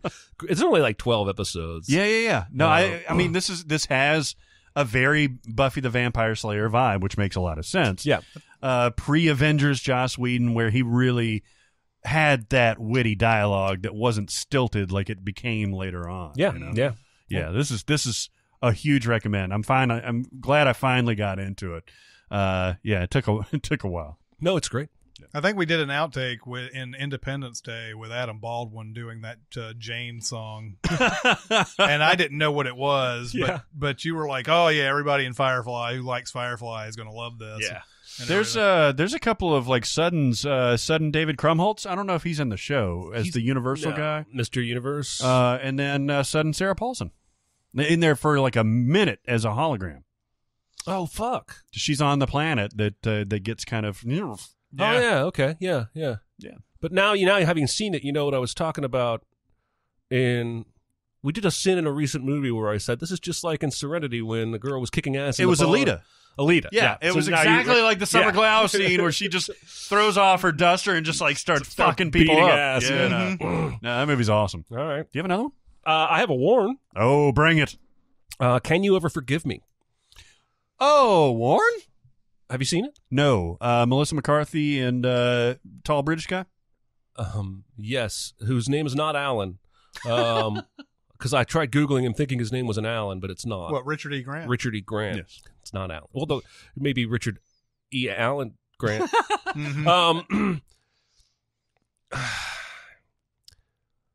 I don't think the movie is made poorly. Okay. And Melissa McCarthy is great. Mm-hmm. She gives a good performance, and it's super subdued. There's barely any comedy here at all outside of what you would see in a normal drama. This is more of a Diane Wiest kind of a movie than a Melissa McCarthy movie. So I applaud not only her trying to stretch, but I think succeeding. The problem I have for the movie is that she's a big, self-loathing, selfish jerk. Mm-hmm. And she wins. What is this movie about? I So don't think this I've is ever had based on this a true story. explained to me. Uh-huh. She's a biographer. And she's working on a biography of Fanny Brice right now. She says to her agent at one point, get me an advance, get me a $10,000 advance. And she's like, I can't do that. She's like, I had a book on the New York Times bestseller list. That should count for something. And she's jealous of it's Tom Clancy. She's jealous of Tom because he just got a $3 million advance to write a book or something. Is that Ben Falcone playing that role? Oh, I don't think he's in Tom Clancy is in it. No, Ben Falcone plays a guy named Alan Schmidt. Is that the Tom Clancy that you're talking about? No. Or is it just Tom Clancy? She literally says Tom Clancy. She references okay. Tom Clancy. I thought you were saying the Tom Clancy. Oh, like no. Somebody... She's jealous. She wants... But she's also running out of money. Mm-hmm. And she's got this letter. I can't even remember which famous person wrote this letter. Like somebody like fucking Hemingway or somebody wrote this letter. It's kind of boring. And she takes it to this local bookstore, antique store, where she knows the owner a little bit. And she eventually sells it. She gets like $700 for it. And then a light bulb goes off. And she starts forging letters from famous people who are now dead. And then going into bookshops and selling them. There's apparently, within the movie and in real life, a very, very hot, active, tiny market for old literary knickknacks, signatures, letters that Edgar Allan Poe wrote to his niece or what have you. And then she gets caught by one of the guys who's like, hey, I sold that one to a dealer in California. And she's like, you sell to dealers? Oh, no, I'm screwed. He's like, well, he said that his dad knew this guy who wrote this letter and that he would never have said it this way. So I can't buy anything more from you. So she's also run into Richard E. Grant, another self-loathing, selfish individual, and they have coffee or beers every now and then and commiserate. The movie wants you to think they form some loser's friendship that matters. I'm calling bullshit on that hijinks. So she starts using him. So she starts having him go to all these shops as a different person to sell these forged letters because nobody will buy from her anymore. And then they get on to him. In the meantime, he stays at her apartment and kills her cat. Oh, okay. That's only important because later on they're going to be friends again because Okay. they're the only ones each other has in the world. Well, then the cops get on to him. Then they come after her. It's the FBI. We know you're forging all these letters. You're going to do time. How does the movie end, Barrett?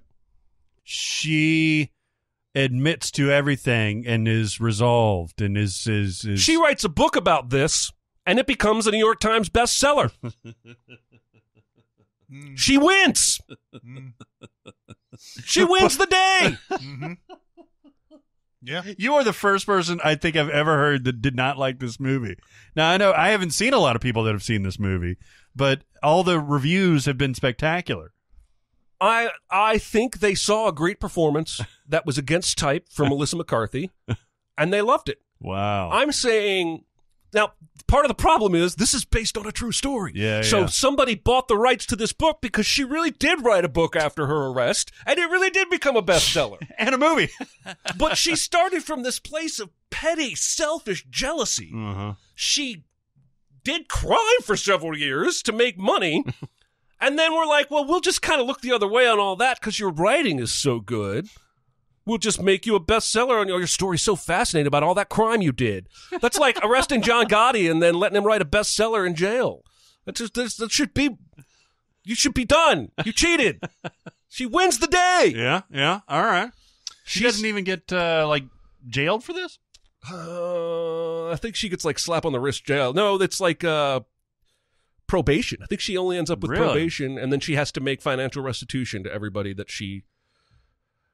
which she was easily able to do once she wrote another runaway bestseller. It's interesting, the IMDb and I guess the movie doesn't credit an adaptation in the credits. So Lee Israel is not given a credit from what I can see on the IMDb. Interesting.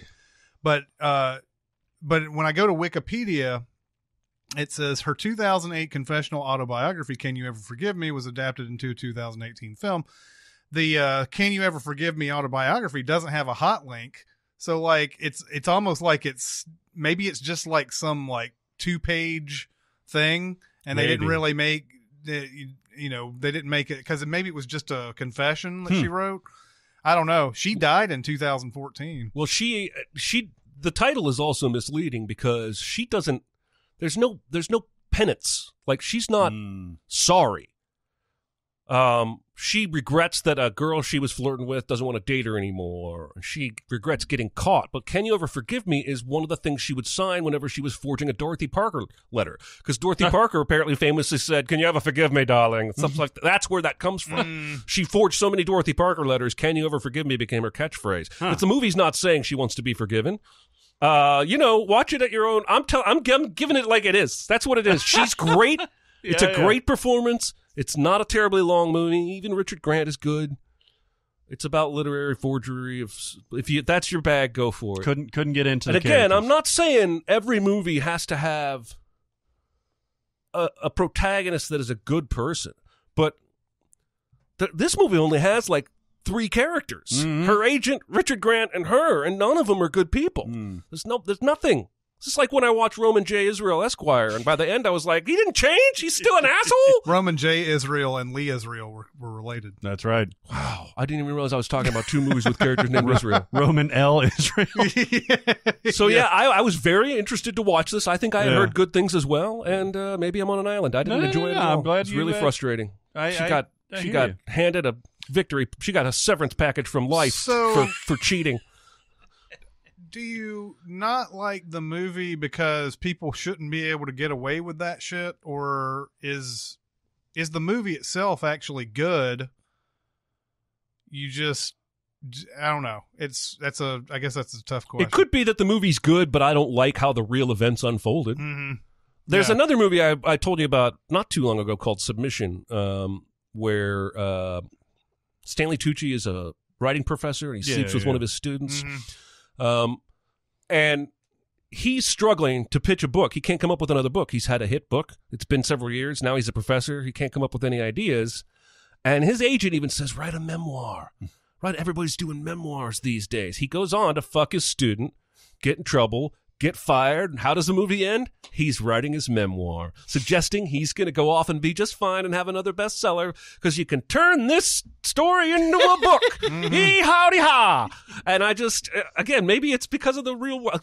I'm trying to say nice things. She's great. Yeah. I was impressed with her acting. I do think that movies tend to make heroes out of people who shouldn't be heroes. That's what I feel like this movie did. Yeah. And we lavish praise on something that, well, yeah, I mean, it's some entertainment here, but there were people who actually got screwed here. Yeah. And I think about like the Tanya Harding movie, it's like, the people who did the hard reporting about Tanya Harding back in the day was like, you made her into a hero? Are you serious right now? Yeah. I'm fucking disgusted by this, so anyway. Yeah. Sorry to be a downer. That's all right. Like you. That's all right. That's all right. I don't have anything else. Oh, yeah? Yeah. I've got a quick one. I rewatched About Schmidt just recently. Yeah. Have you seen this since it came out? No. I saw it once in theaters and loved it. It's been a while since I've seen it. I saw it in 2002 when it came out in the theaters, and I remember loving it too. But it's been forever because I didn't want to go back to it because it's pretty depressing. Yeah. I mean, it's really Jack Nicholson's character having a breakdown and being piled shit on, but like he can't get out of his own way either. He's been used to this lifestyle living with his wife for 42 years, and she dies, And, he's got this very autocratic, he's an actuary and everything. He likes things the way they are. And the whole family is in town for the funeral. And the daughter, Hope Davis, sticks around for a little bit. He's like, well, this will be how things are. And then she leaves and he's by himself. And that's when he reaches out to this African ministry type of thing and starts writing. He adopts this child, sends, $1 a day or something like that, the Sally Struthers type of thing. Mm-hmm. And his name is Ndugu. And that's when he's writing. He's the dear Ndugu. And he writes this confessional style. The funny part of the payoff for this that I had forgotten is that he's putting all kinds of crazy shit into this letter, like really pouring his heart out and like about his humanity and his growth as a character. And when Ndugu writes back, he's 6. Yeah. and it's the nun like in the thing writing for him. He enjoys writing your letters. He is 6 years old. He just had his birthday. But it's very, very charming. It's Alexander Payne, probably like his most, outside of maybe The Descendants, like the most emotional that he's gotten. Yeah, this is the Alexander Payne episode almost. I mean, we had Sideways talked about, and I had a little reference to Election earlier. Yeah, this is the Alexander Payne. It is so good. It's better than I remembered, actually. So we've recommended About Schmidt and Serenity. Mm-hmm. We recommended Booksmart. We did. Wages of Fear, and we warned Can You Ever Forgive Me? Even though apparently everybody loves it but me. I want justice. I want justice. All right. You know what, Jeremy? We like all movies because if you can't appreciate the work that someone put into that movie, then you can't criticize them anymore. Well, nobody ever intended to make a bad movie. That's true. Except for Birdemic. But I think you're right about stuff like Can You Ever Forgive Me? It's like if you can tell me an interesting tale, you are forgiven. You're really good. Is. I like your story. It really is. Like she just cheated a whole bunch of people over and over and Wolf over. Wolf of Wall Street is a big. Oh God, I watched that again recently. But I love Wolf of Wall Street. Oh, I love it so much. Yeah. Well, and I've only seen that movie once, and I remember liking it. Oh, I remember also calling it the most Scorsese movie I'd ever seen in my life. Yep. But yeah, he's out walking around getting paid to do dinners and This guy screwed millions of people. Millions. And now he's out, giving talks and stuff, and got a great newfound. That movie fame. got sued though about they didn't give enough profits to one of the people who put money in or something like that. Oh, really? Yeah, it's been in the news lately. I think the investor who sued them won, and they had to pay him some ducats. Mm-hmm. Some ducats. There you go. Let's do one question at least, and we'll see how this goes. Question. I got something to say. I want the truth. I am listening. Have you ever had a movie that you totally loved but now can't stand? And not just on the whole, it doesn't hold up quality-wise or vice versa. I'll start. I don't know if I loved this movie, but speaking of Matthew McConaughey, Wolf of Wall Street connection. You remember the movie Two for the Money? Yeah. Well, I always get this one confused with the one where Lincoln Lawyer? The one where Sandra Bullock steals paintings. Oh, Two by Sea? Two by Sea. Oh, man. I was excited about this movie because it was McConaughey. What was 2000, 2002, somewhere around there? Yeah. It was McConaughey really not at his peak, certainly before the McConaissance and all that stuff, but it was outside of his rom-com stuff. It was Pacino still when Pacino was Pacino, and it was, in the trailer, it was all Pacino. It was the sports betting. He can't lose. I've inexplicably seen this 3 times. Me too. And I remember liking it. And it was fun. It was kinetic. But what I didn't remember is that Pacino's in this for maybe 8 minutes or something like that. But they way oversold his involvement. Yeah.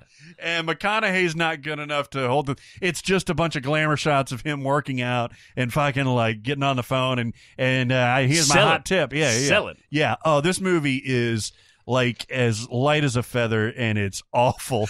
But I remember enjoying watching it back in the day. Yeah. It came out in 2005, of course. The year of years. This guy who did it, DJ Caruso. Yeah. has done movies such as The Salton Sea, Taking Lives. Oh, yeah. Disturbia, which might be his one big one. Eagle Eye. I Am Number 4. And another one called Standing Up, which I'm sure Jeremy's seen. Well, he's got a better resume than I do. Anytime I look at something that says like it's a movie that's like Standing Up, I've never heard of that. Jeremy's seen it. Probably. And then there's one called The Disappointments Room, and he did XXX Return of Xander Cage. Oh, that is delightful. DJ Caruso. Yes. There you go. So 2 for the money, not good. No. Okay. Well, I'm glad you finally came around. Pacino and McConaughey sounds good on paper. Mm-hmm. Somebody else, Rene Russo? Yes. Somebody Rene else, Russo, yeah. yes. This is a difficult question because, as phrased, I don't think I've ever all the way loved a movie and then later all the way hated it. I have gone the other direction. But I tried to look for big moves that weren't quite so extreme. So I'm not going to tweet about it, but I happened to catch Bill and Ted's Excellent Adventure about a month ago. Almost nothing about this movie holds up. Like, I watched this maybe 10, 15 times when I was a teenager. I loved it. This is the first quoted it. Yeah. Okay. We all quoted it like everybody else. It's not very funny. Yeah.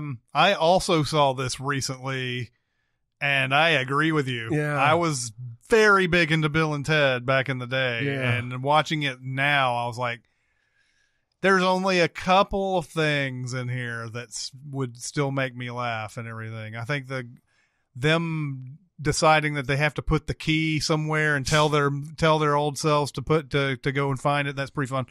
And I can't even remember the line that they said when they're coming in. I think it's when they get Billy the Kid and they bring him back to the Renaissance or whatever it is, whatever time period with the castles and everything. He says, Alex Winter says something to the effect of, you're really adapting to the weirdness of time travel or something like that to Billy. And it's a word that he uses that he shouldn't even know the name because they're so dumb. Yeah. And Don't they everything. call him Mr. the Kid? Yeah, I think at some so. point. Yeah, that's it. I mean, I have bigger issues, and that's where I went wrong on Twitter, because one of the first things I mentioned is there's a moment, maybe even 2, in Bill and Ted where they hug each other in joy, and then push off and call each other the F slur. And I'm just wondering, like, when they said maybe we'll do a third one, and the internet lost its fucking jism all over the screen, and then they announced, hey, we're going to actually make it, and the internet, like, lost all its jism all over the screen. Wiped it off. Yeah. Had anyone recently seen it? Yeah, because what not. exactly are we excited about? If it's like the first 2 movies, it's not going to be very funny. But they're also going to have to, I believe Keanu Reeves is a genuinely good human being. I don't believe he's going to hug Alex Winter in this movie and then push off and make some sort of homophobic slur. Yeah. But what else? There's nothing there. It's a puff of air, and now we're going to make a third one, and everyone's happy, and I just think everyone wants to be young again. Yeah. Everyone wants to be 20 years younger again, so when they say Face Off being rebooted, everybody's like, fucking A, that movie rules! And I'm like, hey, I'm fine. I don't want to be 20 again. That fucking sucks. Yeah. Good call. Same era. Who Framed Roger Rabbit? Oh, Jesus. Oh. This makes a lot of people sad when I say this. No, I'm right with you. I actually was in a group of people, movie-loving people, recently where they brought up their love of that movie, and I was like, man, I saw that recently. I don't like it anymore. And it could just be that I don't know. I've become a sour, bitter old person.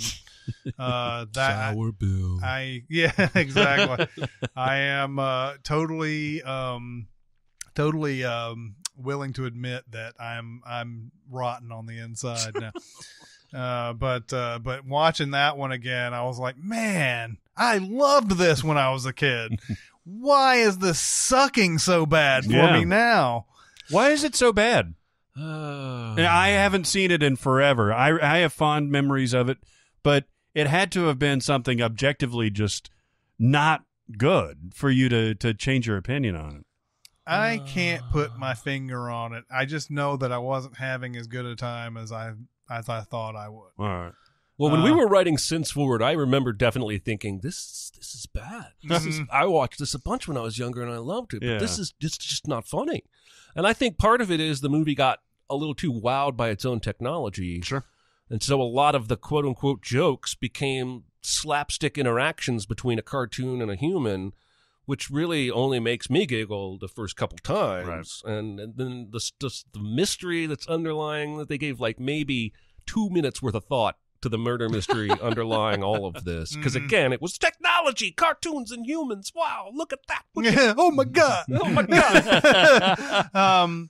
Yeah, and Roger Rabbit himself, even though that's a great, like, that's, was it Charles Fleischer who does it?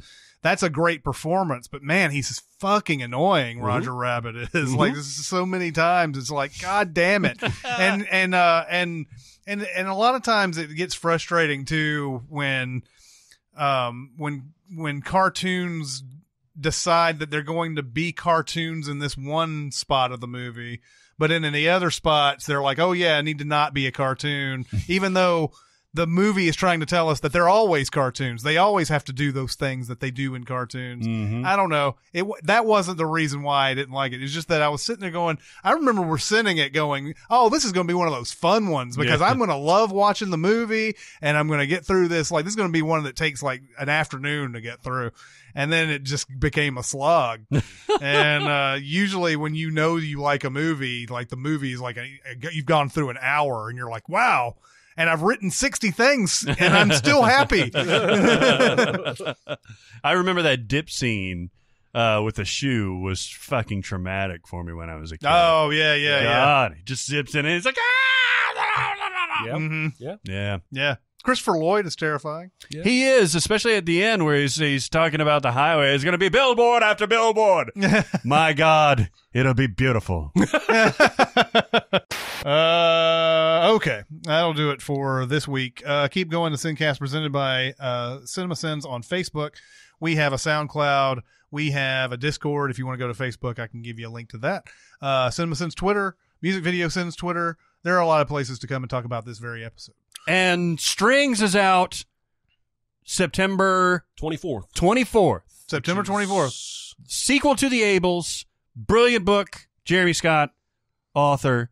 Buy the book. Read it. The first chapter is online at our website. Yeah, cinemasins.com/strings. First chapter will rivet you, and trust me, the rest of the book lives up to the hype. It's awesome. Go get it. Yeah. And get The Ables while you're at it, too. Yeah. But that'll do it for this week. It's Chris Atkins and Jeremy Scott and Barrett Sher. We'll see you next time. Thanks for listening. Comment on our episodes on our SoundCloud page. Check us out on YouTube, Twitter, Facebook, and Reddit. And be sure to visit cinemasins.com.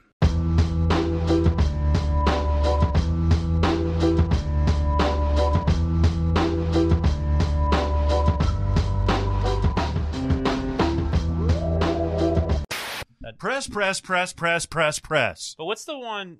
What's the That's other? the chorus of that song. What's by the other one where she's like? Are they in a strip club? We did it on MVS. Money. Yeah, Money's okay. Like that has its Money. It's got a good beat. Remember that song that was just work. Yes. There were two songs.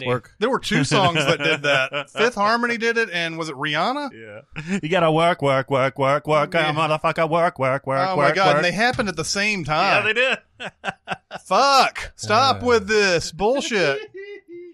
You know, Rihanna hasn't put anything out in a long time. Isn't she coming out with one soon?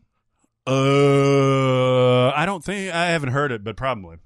She's been doing Fenty beauty makeup stuff. I think there's so much money in that shit. That's why so many celebrities have their own fragrances and it's makeup insane. lines. It's insane. What would be the Cinemasins scent? Stale fart. Yeah. It's that smell in your office when you've been writing for 8 hours straight, and then you walk out and you walk back in. The smell would be the orgy room 2 days later. You're gonna look like Tiger Woods. Well, no, well, maybe. I hope I don't look like, what's the... Matt Dillon from Something About Mary. There's some one where somebody got them and they're too big. Yeah. Yes, there's Something About Mary. I hope that's not me, no. That would be amazing.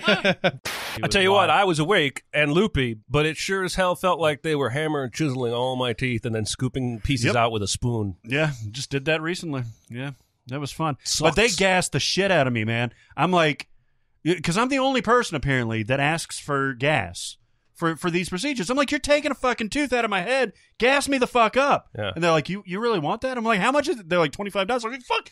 Yes. Yeah. Throwing money Well, at them. and you're not going to be able to, I mean, you have to have somebody drive you either way. So No, the gas just wears off. Oh. Yeah, the gas, you're fine after like 20, 30 minutes or something like that. Yeah, that's not this. I got a pill I have to take the night before and then two pills I shit. take the next morning and... Get a couple extra. Get a couple of extra. Yeah, sounds like a colonoscopy. You know, to take the edge off. That's how you end up on 60 Minutes, Barrett. Yeah. Hilarious. Like you get sick, but you're high as balls. Yeah. So you're like, this is fucking great. Yeah. It's so worth it. It looks You'll be like like Wolf of Wall Street. Yeah. trying to drive your car. Looks like that actual Family Guy vomit that comes out. Like, Oh shit. Also, thanks for the It stuff. Yeah. Did you guys like that movie? No. I didn't. Kind of what I was thinking. The reviews are not strong. It's 2 hours and 40 minutes? I predict. with I predict you're Friday, gonna hate this movie. That's so disappointing because I love the first one so much. I did too, when, man. Yeah, when it comes to horror movies, I don't know what you're going to like and dislike. So, but I don't think you'll like this. I don't think even I know yet, just because up until about 5 or 6 years ago, I just didn't watch much horror at all. But now I'm venturing out. I agree with your take on Escape Room. The Escape Room is fun, but very stupid. Yeah, I have not watched it 15 times yet. I have watched it a second time. yeah, So your your prediction is not off yet. Obviously, it won't be 15 yet, but in February or March, it will be 15. I'm not denying it. I wish it wasn't fine. I wish that I could sleep until like 9:30 or 10 o'clock, but I can't. I don't remember the last time I slept that late. Jesus, that was my jam up until about 2.5, 3 years ago. I would sleep till 10, 10:30. What happened? Therapy. The therapist started talking about mental and physical health benefits of rising earlier, the fact that I get to spend more time with my wife, even if it's an hour or two here, an hour or two there. And so now I regularly go to bed by midnight. Mm-hmm. Used to be up till 2, 3 in the morning. And, I'm old. I'm 44. I got about 7 hours of sleep in me, and then I'm restless. And I get up. But every time my therapist and I talk about that, he's like, still getting up early? And I'm like, yeah. And he's like, that's huge. That's awesome. Really? Yeah. That's so awesome. you're saying it's a good thing? Yeah, I mean, ultimately, yeah. I there was a time I worried about it, but I didn't feel like I was like, God, I got to get back to bed. Right. It was just like, man, it felt like it was more awesome when I could wake up at 10:30 and like I just slept through everything, and I can't do that anymore. It's anywhere from 6:30 to 7:30 now. All the time. Yeah. You should have a kid because you got to get up early when you have Right? kids. I mean, there should be a reason for this. You're already It's doing totally- half the work Yeah. of raising a kid. Yeah. Yeah. That's pretty much it. Yeah. It's totally fun, Maybe by the I'll way. adopt. Yes, there you go. Just we'll come over one day and like Ndugu is going to be. Yeah. He's just going to, hey guys, this is Ndugu. Adopted him the other day. I like how you went right to the most racist adoption. No, you it's could from do. About Schmidt. Oh, is it? Yeah, oh, that's yeah, his yeah. name? Yeah. Oh, never mind. Cut me calling it racist. Ndugu. Yeah. It's flipped. That's So every weekend, my son wakes up at like 6:30, 7 o'clock. He knows not to come in by 7 o'clock until 7 o'clock. And he takes the dogs out. And then I get bum rushed by an 11-year-old and 2 puppies that have been in a crate for like 8 hours straight. So it's just a whole fucking chaos thing. And it's adorable, so I can't say anything. But sometimes it's a little annoying because I'm like, God damn it, it's a weekend. In the weekdays, of course, sleeps until the last possible second so he doesn't have to get up for school. Yeah. So we take the dogs into him and wake his ass up. That's right. And he loves it. My dad used to come to my bedroom when I was a teenager and didn't want to get out of bed for school. And he would turn on the light and walk away. like a jerk. And then if I wasn't out there in 5 minutes eating breakfast, he would come in and stand in my doorway and sing, "Oh, what a beautiful morning." And then it was a race because he wouldn't shut up until you got up. My dad, I tell you what. That's such a dad thing to do. I would totally do that. It really is. You should do that. There you I go. would totally do that. Steal it. My dad always was able to, it would take a couple of times every once in a while, but by the second time, he'd be like, "Dude, you need to get up." I would be like, "Okay, all right." There would be those like once in a, blue moon times where I wouldn't get up after the third time, and then he'd have to come in and be like, "Shake me" or whatever. I mean, to my dad's credit, I was the worst about getting out of bed. I fucking hate you, the worst at something. I really dragged ass every single morning. Nice isn't in Paris. Purple is a fruit.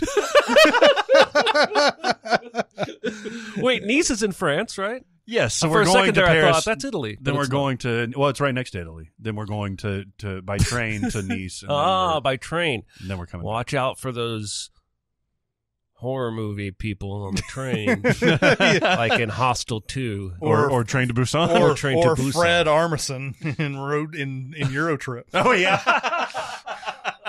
No, that'll be fun. I want to do like an actual European train ride. That's awesome. It's got like a dining car and a bar car and a sleep car. That's sweet. I don't know if we. Do they have a fuck car?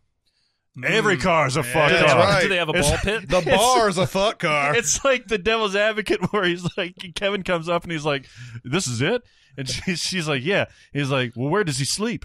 And she's like, "Who says he sleeps?" And then he's like, "Well, where does he fuck?" and Al Pacino's like, "Everywhere." You like that movie way too much. He shows up in like silk pajamas. You can't love Devil's Advocate too much. It's impossible. That's All right. you may like it more than I do, but I really, really like it. I swear to God, I talked to that signed photo. It's one of the trashiest, greatest movies ever. It is. Oh, it's so good. None of it should work at all. No. Like on paper, none of it. And to Jeremy, it doesn't. But it's one of those that I couldn't help but watch. I get it. I see what you guys love about it. No, that was a movie that that was another break time movie when I was at Williamson Square 8. I would go in there and watch an hour of that thing. Yeah. Of course, part of it is Connie Nielsen, is at the end and everything. But a lot of it was just all the just insanity. Yep. Addy Bazoon, Addy Bazoon. Also, I've only seen it like 3 times, whereas you guys have like MacGrubered it. When's the last time you saw it? Oh, truthfully, you're going to hit me back on this. Probably 8 years, 9 years. I wonder if you gave it another chance. Well, we probably like ruined it for you from quoting it, but like I wonder if you gave it another chance if you would enjoy yourself. I'll tell you what, if I imbibed a little and then gave it another chance, I'd probably love the shit out of it. Absolutely, you should. Yeah, that's probably how I should go about it. Yeah, no, I would say give myself a cushion. I mean, this is a movie that you could totally watch sober and feel drunk, but you could also watch it a little bit tipsy and. Unlike that City Hall. Oh yeah, now City Hall, yeah. Oh, is that the one with Cusack and Pacino? Yeah, and Bridget. There was a palace that was the city. That movie kind of sucked, didn't it? It wasn't very good. Yeah, it sucked. That's a weird. It just sucked. I actually had that whole thing in the trailer memorized, where he's like, there was a palace that was the city, a palace in which there were no kings, no queens.